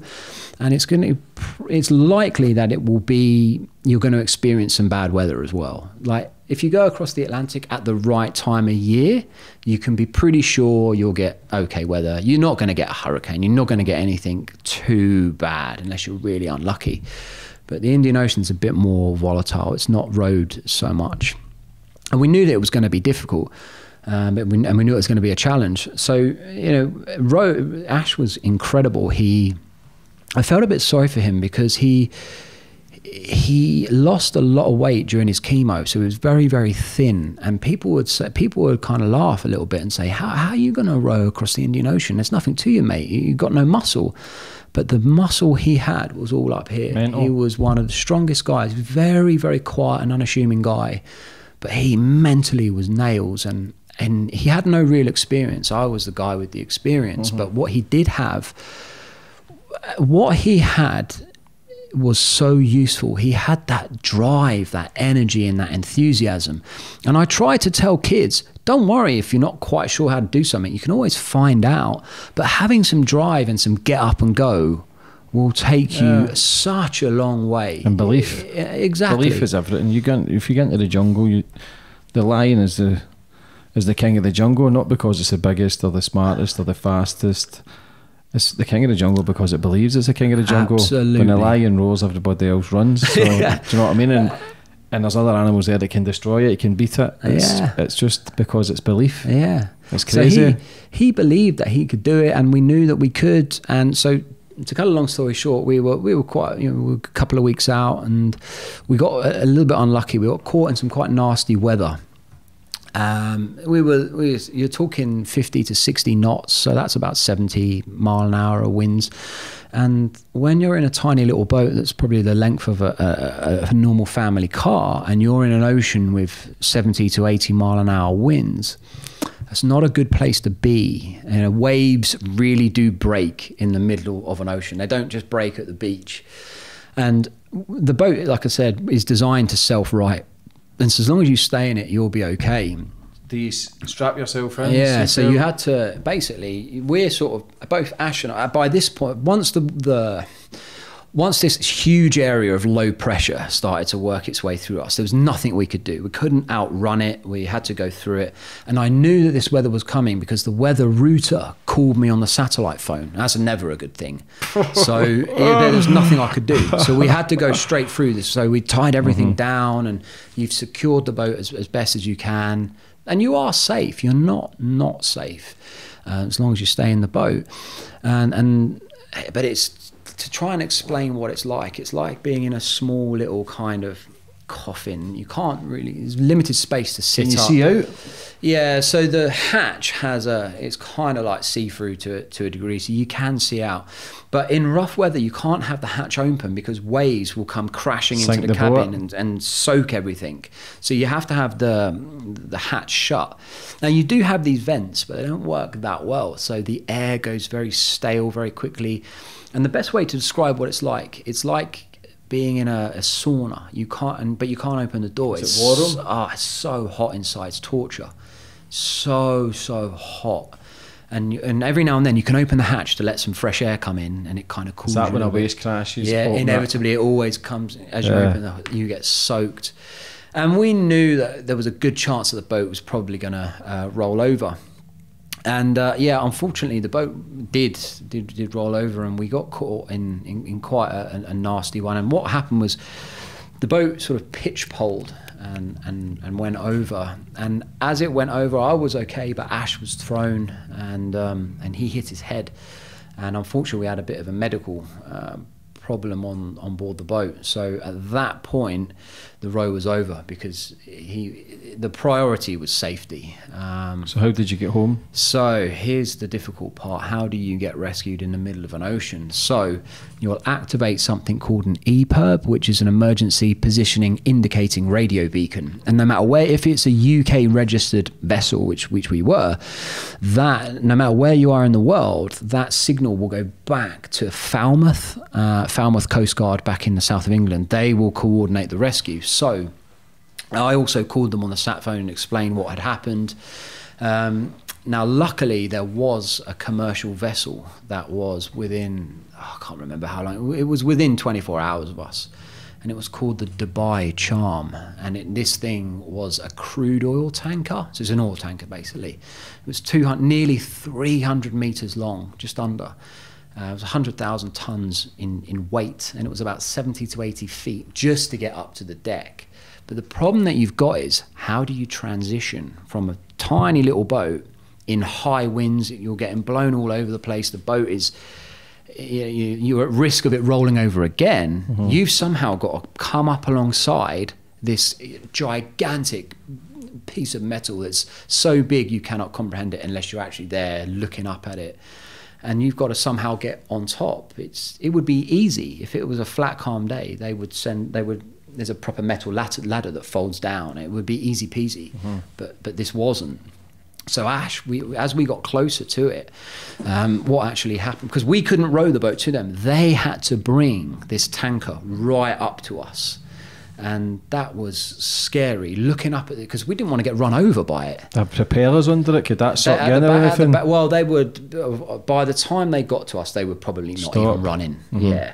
So there were deck sort of workers on the deck throwing ropes down. But by the time these massive thick ropes were hitting our boat that had been thrown from 70 or 80 feet above, they were like missiles. And so if they'd hit you, it would have knocked you out. So we were trying to avoid these ropes that were being thrown down. Eventually, I got one tied onto the boat, and Ash, because Ash was epileptic, we couldn't run, and he'd luckily regained consciousness at this point, so we couldn't run the risk of him climbing up a little ladder in case he fell off it. And if he fell off it, that's gone. No one's going to be able to get him. And so he was incredibly brave, actually. He actually had to get into a harness, and they dropped a rope down. But the rope that they dropped down to winch him up was getting tangled in some of the mess of other ropes that they'd thrown down as well. Why'd they throw so many ropes down? Just trying to get them on tied to the boat to secure it. But they also threw this netting down. Now that was a pain, because the netting caught on the gate where the oars are, which kind of sticks out from the side of the boat. So what was happening, the massive tanker was sitting still in the water, but we were rising up and down as the waves were going up and down, and the netting was catching the boat. So as the boat would fall, where it was catching on the netting, it would be trying to turn us over. So we had to cut all the netting free to stop that from happening. Then the deck workers could see what was happening, so they pulled the netting up and got it out of the way. But this left a mess of ropes and crap. And if you got tangled up in that, that's very, very dangerous. Very big problem. So Ash got into a harness, and he had a life jacket on, and we got the rope down, but he had to jump free of the rowing boat in order to be pulled up free of any ropes that would tangle him.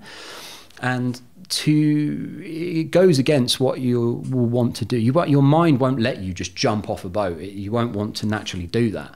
But he was tied on and connected to the rope, and one minute I remember just looking at him, and he jumped off the back of the boat into the water, and there must have been 5 or 6 guys on the end of this rope. He's a small guy anyway, but he shot up like a rag doll. I mean, there must have been so many guys pulling that rope. So as soon as I saw him flying up, it was like a relief. I knew he was safe. And it was funny, because what happened, I was looking at him, and as soon as I turned to look at the boat, it was like it was meant to be. The rope ladder just dangled right in front of my face. And you know, when you're driving a car, you swerve. You don't think about it, you swerve if something comes out in front of you. It's just your instant reaction. Well, my instant reaction, I didn't think. I just leapt off the boat onto the ladder. And as I grabbed the ladder, I remember I've never held anything so tight in my life, trust me. And I looked down, and my boat had just dropped away below me. And there I was, like hanging on the side of this crude oil tanker, thinking, shit.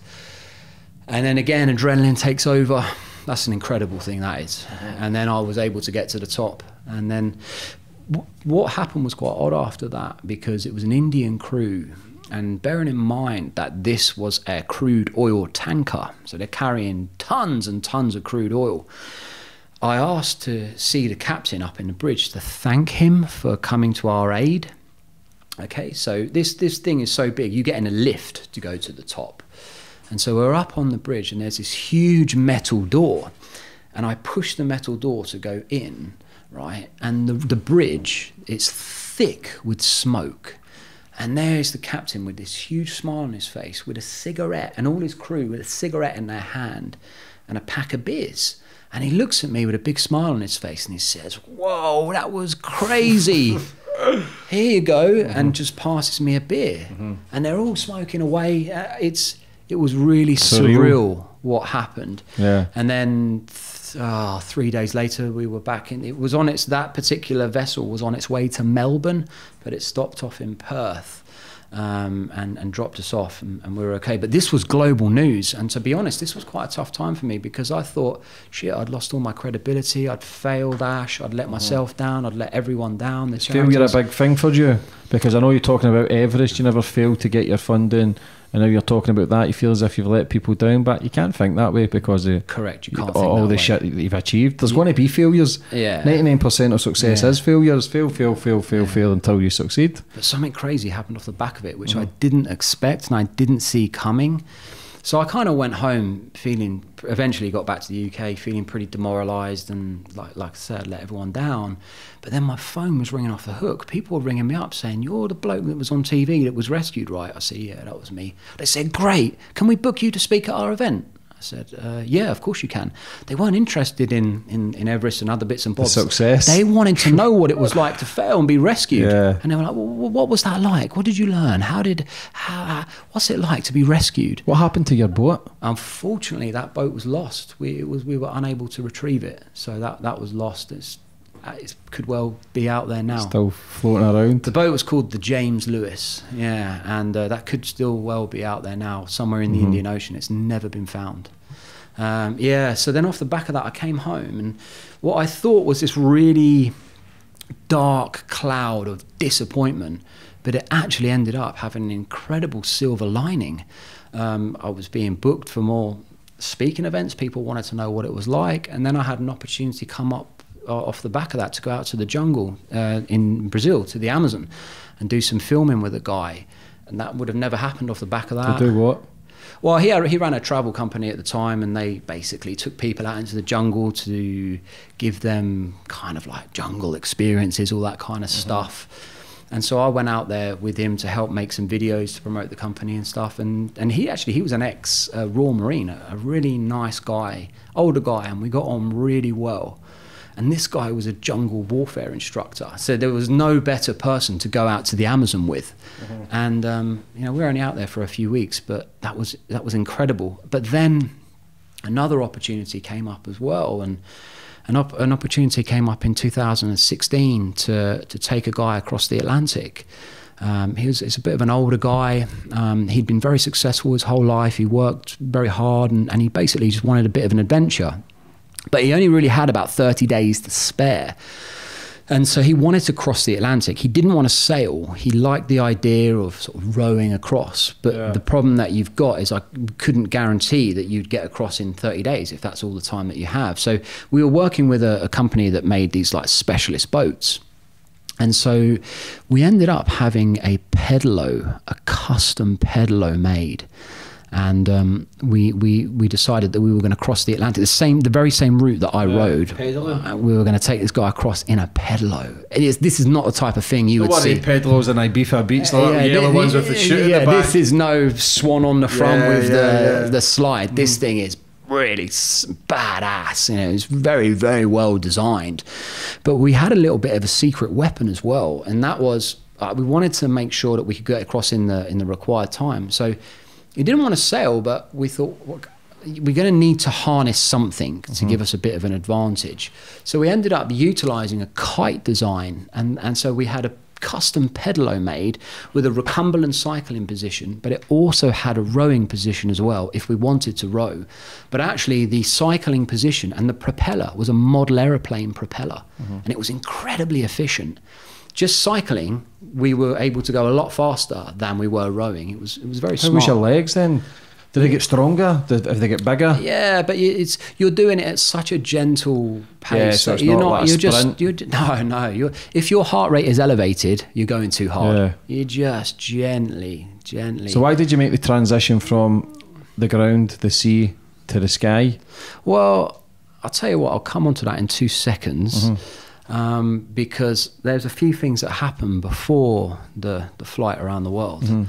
Anthony and I were going to cross the Atlantic in the pedalo, and things were going really well. We were halfway across. And earlier on, you asked me what happens if you become unwell. And the answer is there is things that you can do. Anthony had a medical problem, so I had to orchestrate another rescue. And I thought, what's the chances of this happening again?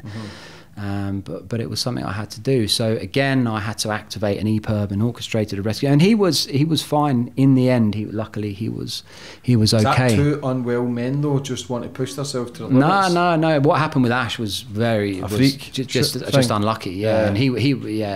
How did you get rescued this time? Exactly in exactly the same way. Oil tanker? No, this was a crude, this was a bulk carrier, but it's the same type of huge vessel. So this was the second time I've been rescued. How were you feeling after that? I was... Feel. No, let me tell you something, right? I was really anxious at the recovery and our rescue because I knew how dangerous it was, whereas Anthony was quite calm.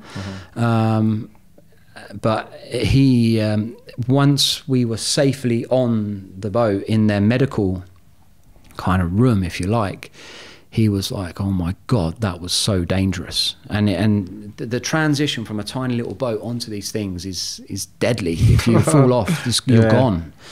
And I knew that, but he didn't. Luckily he didn't. But he was fine, and he ended up getting back home. And I did say to the guy, do you want to do it again? What happened was very, very unlucky. At the moment, he's not sure, but he wanted an adventure, and boy, did he get one. So it all worked well. So I thought to myself, you know what? I better work on something on my own. So I decided... Yeah, because the ones you've done in your own, basically, you've succeeded. Not I think bring anyone down. But just how it's been, right? Yeah. So I thought, right, I know what I'm going to do. I'm going to work on a project to row a boat around the coast of Great Britain as a solo guy. I'll do it on my own. No one had achieved that at the time.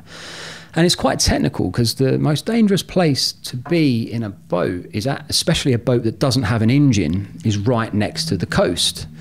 And so it was very technical. I had to, and tactical. So I had to utilize the tide, because the tide turns every 6 hours, so that would pull me along, and then I'd have a break, and then I'd row very close to the coast, so I would physically drop an anchor to the bottom to secure the boat, then pull it up and carry on. It's easier to row across the Atlantic than it is to row around Great Britain, in which people don't get their head around, but it really is. So anyway, I kind of made it happen. I was really prepped for this. I'd done all the research. I trained hard. And blow me down, a week into the row, I become unwell myself and get a bladder infection and have to be taken off the boat. And I'm thinking, everything I'm touching is just going wrong. And actually, I went through a period of feeling really quite down. I was questioning... Depressed? Yeah, I would say so. I was questioning whether I was going to carry on doing what I was doing. And, you know, I had a lot of people say, you've had a good run, give this crap up, go and get a real job. Yeah, I did. And I thought, you know what? One of the things that I've learned over the years is to stand up for the things that you believe in, your values and your beliefs and the things that make you happy, and just do them. And I thought I could easily get another job if I wanted to, but I don't want to. I want to do the things that I like to do, that make me happy. I was doing a lot of work with kids, speaking in schools and things, and I really, really enjoyed that. And yeah, I was this guy who'd achieved all these seemingly impressive feats from the outside, but everything I was touching was going wrong. And I thought, you know what, I owe it to myself and all the people that had believed in me and supported me on my projects to carry on. And I'd actually always had an interest in flying ever since I was a kid, but I didn't think that I would ever be able to fly. I thought people who fly are people that are very intelligent and have lots of money, and I fell very short on both those. But I thought, you know what, I'm gonna see what happens. And I wanted to do something a little bit different. I like being different. So I thought, I'm gonna learn how to fly gyroplanes. So a gyroplane, it might look like a helicopter because it has a set of rotors, but the rotors are not powered. They spin via the air passing underneath them. It's called auto-rotation. And you have an engine at the back which turns a propeller that pushes you forward, correct. And I thought, you know what, I'm just gonna take it one step at a time and see how I get on. Do you need a license for that? Yeah, you do have to have a license. Yeah. So I was quite lucky. I went for one trial flight at my local airfield, Popham, which is not far from Basingstoke. A great guy working there, very experienced guy called Steve, an amazing guy. So I had my trial flight and I thought, right, I loved it. And in fact, I was quite nervous actually. When I first went up, I thought, bloody hell, I'm quite exposed. And I remember he basically cut the engine when we were in the air to demonstrate that you can't stall. You'll never, ever fall out of the sky with a modern gyro. They'll auto-rotate. You can't stall them like you can a normal fixed-wing aircraft. And I remember we were motoring along and just backed the power off. And it felt like I wanted to fall off the edge. You know that feeling when you're at the top of a roller coaster, you're looking down and you're just about to go. Yeah. I felt like that, but we never did shoot down. Why does that happen? Just because the rotor above your head will continue to spin and you just start to slowly descend. You're gliding down. So they're incredible machines. And I remembered that. And I went home, I was all psyched up and I thought, right, I'm going to learn how to fly. So I kind of like saved up and sort of organised my finances. It didn't cost a huge amount in the grand scheme of things. And I thought, I'm going to learn how to fly. So I did all my training with Steve and actually with another guy to begin with, but then eventually Steve. And then I was very lucky. I picked it up very quickly. I think I used to race motorbikes. I still had good balance, I guess, and good coordination. I picked it up, and I think I passed in pretty much the minimum time. I think you have to have a minimum of 45 hours before you can go for your test. And I think I passed on like 47. So I was really lucky. I just picked it up really quickly. What's the test like? The test like a driving test. Must be pretty turning. Yeah, it's like a driving test. Yeah, the interesting one is when they cut the engine and say you have to make an emergency landing. They don't turn the engine off. They just back the power back. So it's not you have to find a field quickly. But there's procedures that you have to go through. You have to select a field. You have to make a mayday call on the radio. You have to make sure the aircraft's turned into wind. How high can they go? Oh man, I mean, when I flew around the world, I took mine up to about 13,000 feet. So they'll go high. The world's altitude record for a gyroplane, I think it's like 26, nearly 27,000 feet. So is that no fucking orbit? That's high. Yeah. That's really high. In fact, the person who set that's a very small woman, so she's quite light. And she flew the same type of aircraft that I flew. So you were never worried that the engine popped because you could still land? So what happens if you're going overseas and... Then you're going to get wet, then you're in big trouble. So when you're flying across oceans and water, yeah, if the engine goes bang, you are getting wet. But you've got to have a mindset. But you're not dying? Possibly. It all depends. How fast can they go? About 100 mile an hour. Yeah. That's a no bad speed. So you can do about 100 mile an hour. So if I'll come on and I'll talk about going around the world, but I'll answer your question about if you're going across long stretches of water, I opted to use an open cockpit gyro. That meant that if I was unfortunate enough to ditch in water, I wouldn't have the struggle of getting out of an aircraft that has an enclosed cabin, which fills with water and I can't get out. So for safety, I thought it was better to run an open cockpit gyro. And also when I flew across long sections of water, I had a special survival suit on. So if I was to go into the water, that would keep me buoyant and dry and hopefully keep me alive for a little bit longer. But the challenge that you have in the parts of the world where I was flying across, Canada to Greenland and then Greenland to Iceland, you don't really have, the water's extremely cold. So if you end up going in that water, you've got to get out the aircraft without drowning, without it pulling you down.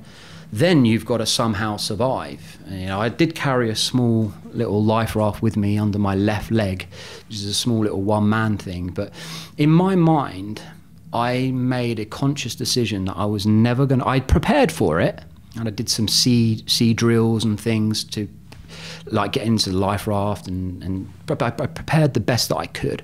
But I made a conscious decision that I was never going to worry about the engine stopping because it's a mindset. The aircraft doesn't know it's flying above water.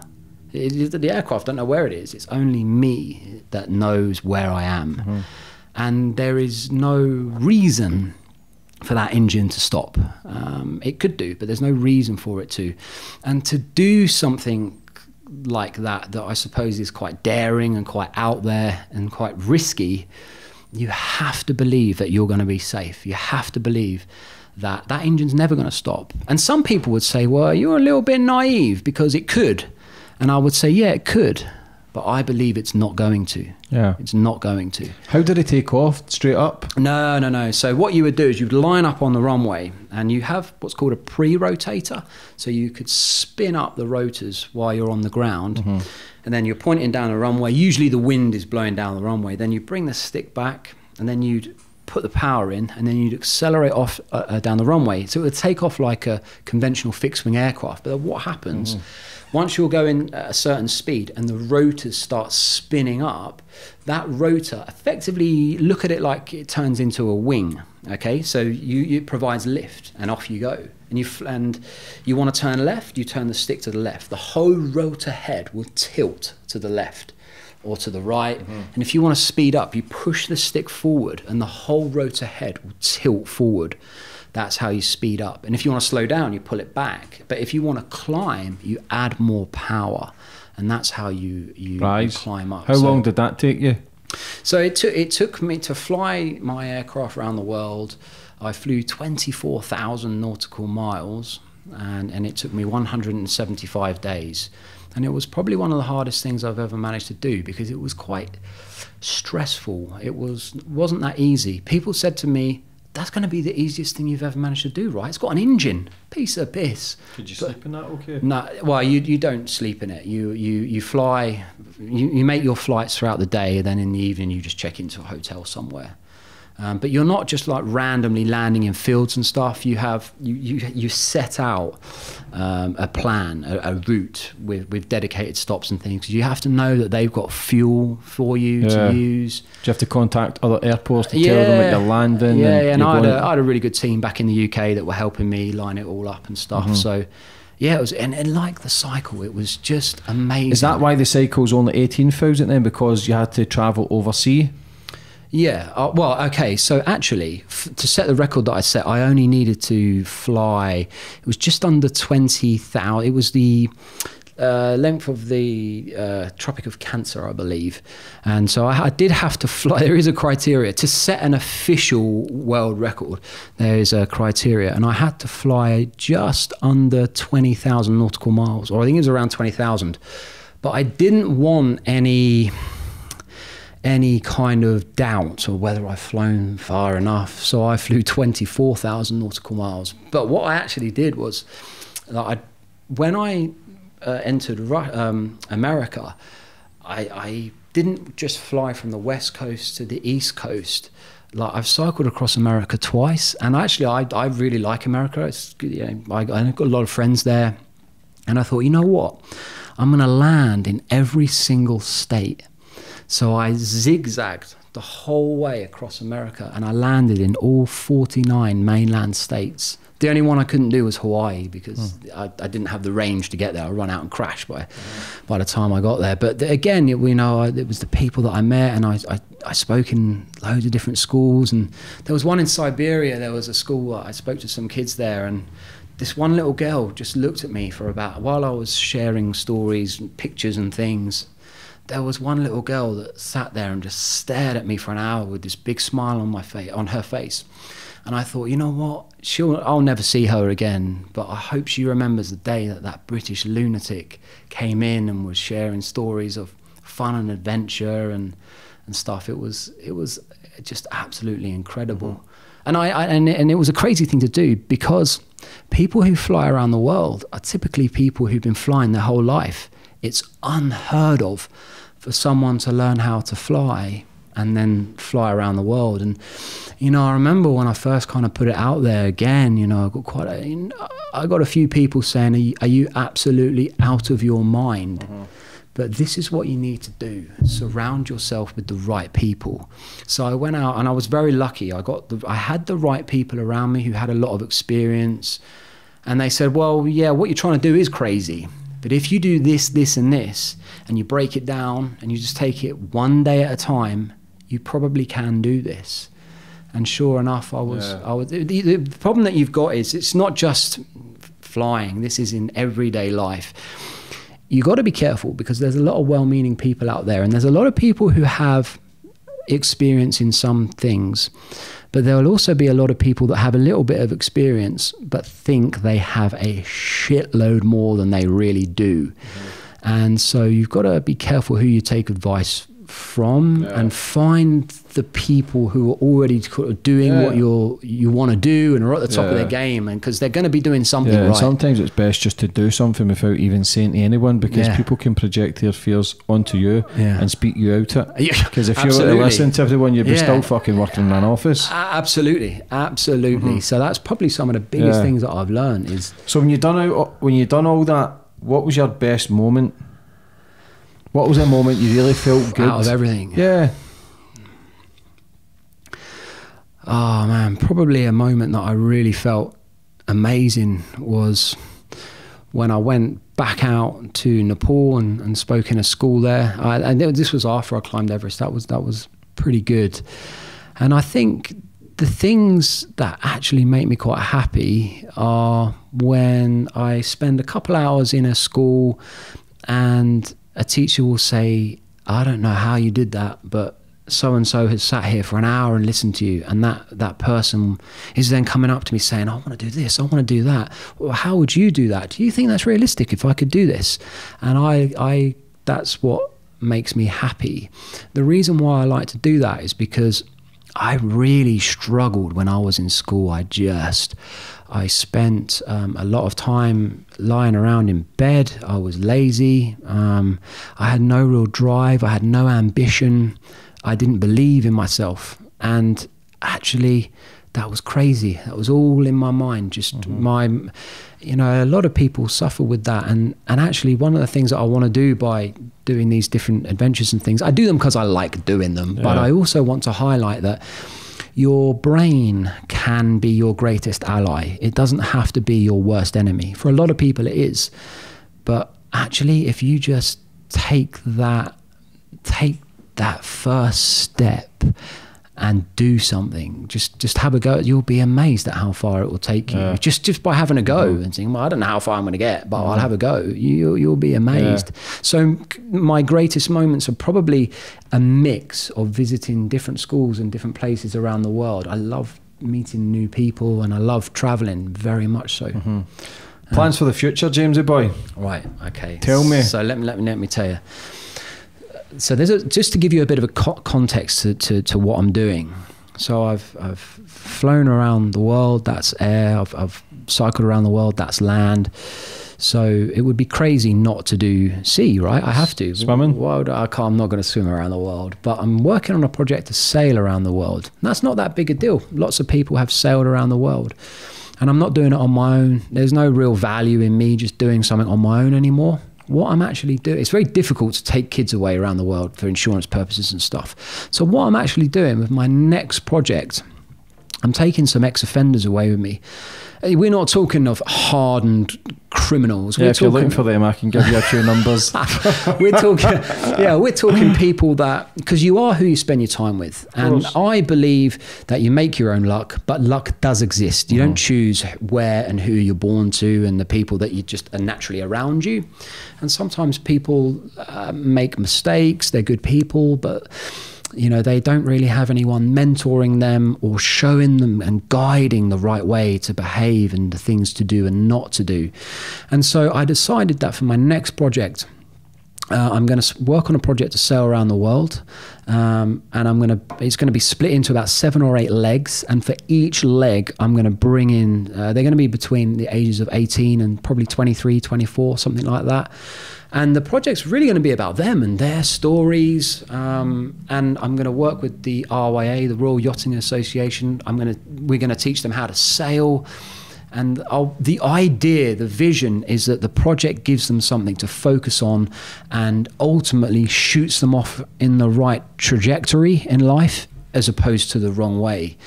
It's definitely not going to be easy, but I'm quite excited at the prospect of identifying some people that I think will benefit from this opportunity. It'll instill some discipline in them, some drive, some motivation, that feeling of what it's like to work towards a worthy goal and achieve it.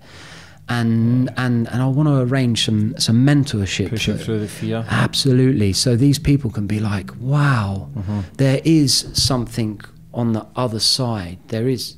you can get to this great place of doing things that make you feel fulfilled and happy, and you don't have to be negative. You don't have to, your life doesn't have to be what someone's told you you're going to be, because, you know, everyone has the capability to do anything they want. And so that's really where the project is going and focusing on. So yeah, that's going to be in 2023. So I'm working on that now. What's the ultimate test you think you could do? What would you like to do? A proper test yourself, solo? Is there anything within your mind that you would think, right, this is my next adventure? Yeah, I generally work one thing at a time. I'm not that good at multiple things. But the things you're doing, it needs to be one thing at a time, because it's planned over 3 months, 6 months. It's planned over sometimes years. Yeah.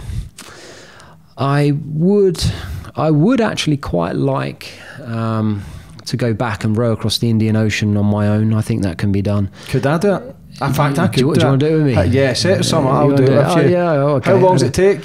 Well, we're going to need about 60 days. Let's say 60 to 70 days.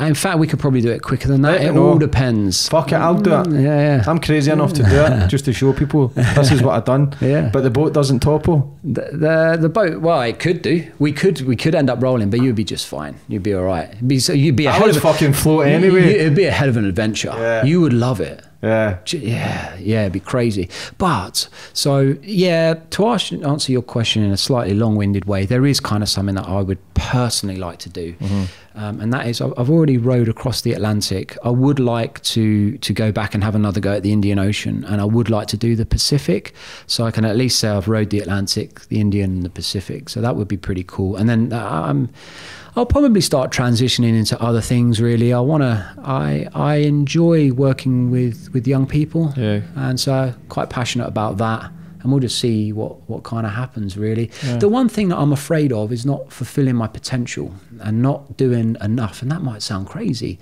but I've realised that actually, here's the thing: the more you do, the more you push yourself out there, the more you realise you can do, and the more you realise it's out there that you can do and you want to do, and you start pushing more and more and bigger and bigger. You become greedy. To a degree, it's kind of a bit greedy, but it's your passion. You want to do more and more and more, and if I can use these things to try and inspire perhaps people that are in a particular point in their life where they're struggling a little bit for one reason or another, they can either join me or read about the things that I've learned. Because what's your social media, James? My Instagram is at Ketchell James, and Twitter is Captain Ketch, and YouTube is just James Ketchell. For anybody that's maybe in the struggle and looking for a wee bit of inspiration, what advice would you have for them?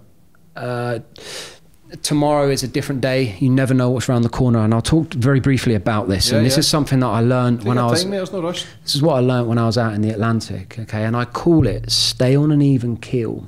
What I mean by that is, when I was out in the Atlantic, what determined how I felt and my happiness was the progress towards my goal. So when I had a day where I had a great tailwind and I was flying along, it was the best place to be in the world. But trust me, as soon as that wind changes direction and you are going backwards, you do not want to be there. And your mental and emotional state would change very, very quickly, and you become down and fed up. You'd start talking yourself out. You'd be looking for ways out of it, thinking, how can I get out of this without losing face, without losing my credibility? Because that's what the brain does. It plays tricks on you.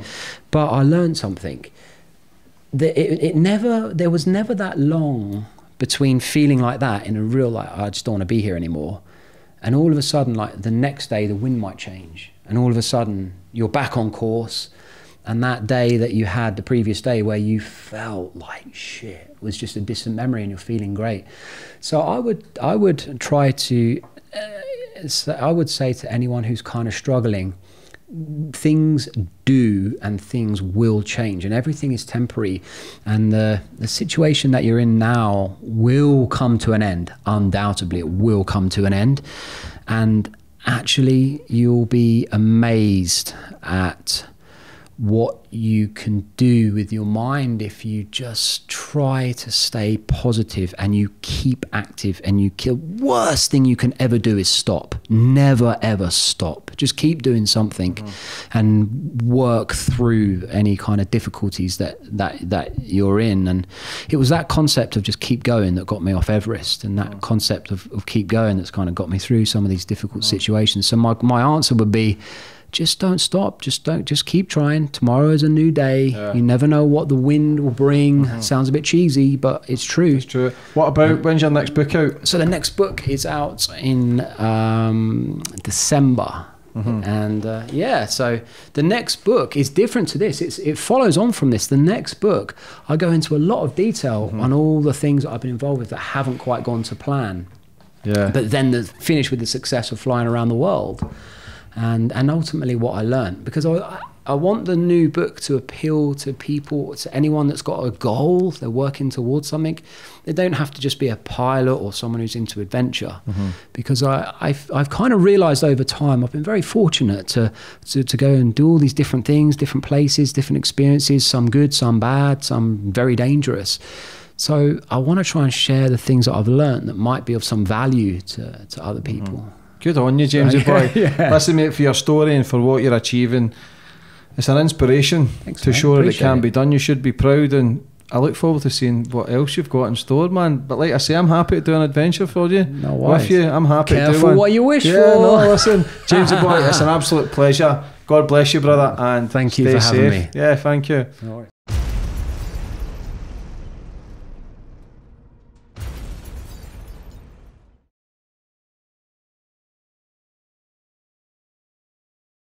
Check out more of my podcasts on the right, and be sure to like, share and comment your thoughts on this week's podcast. Thank you.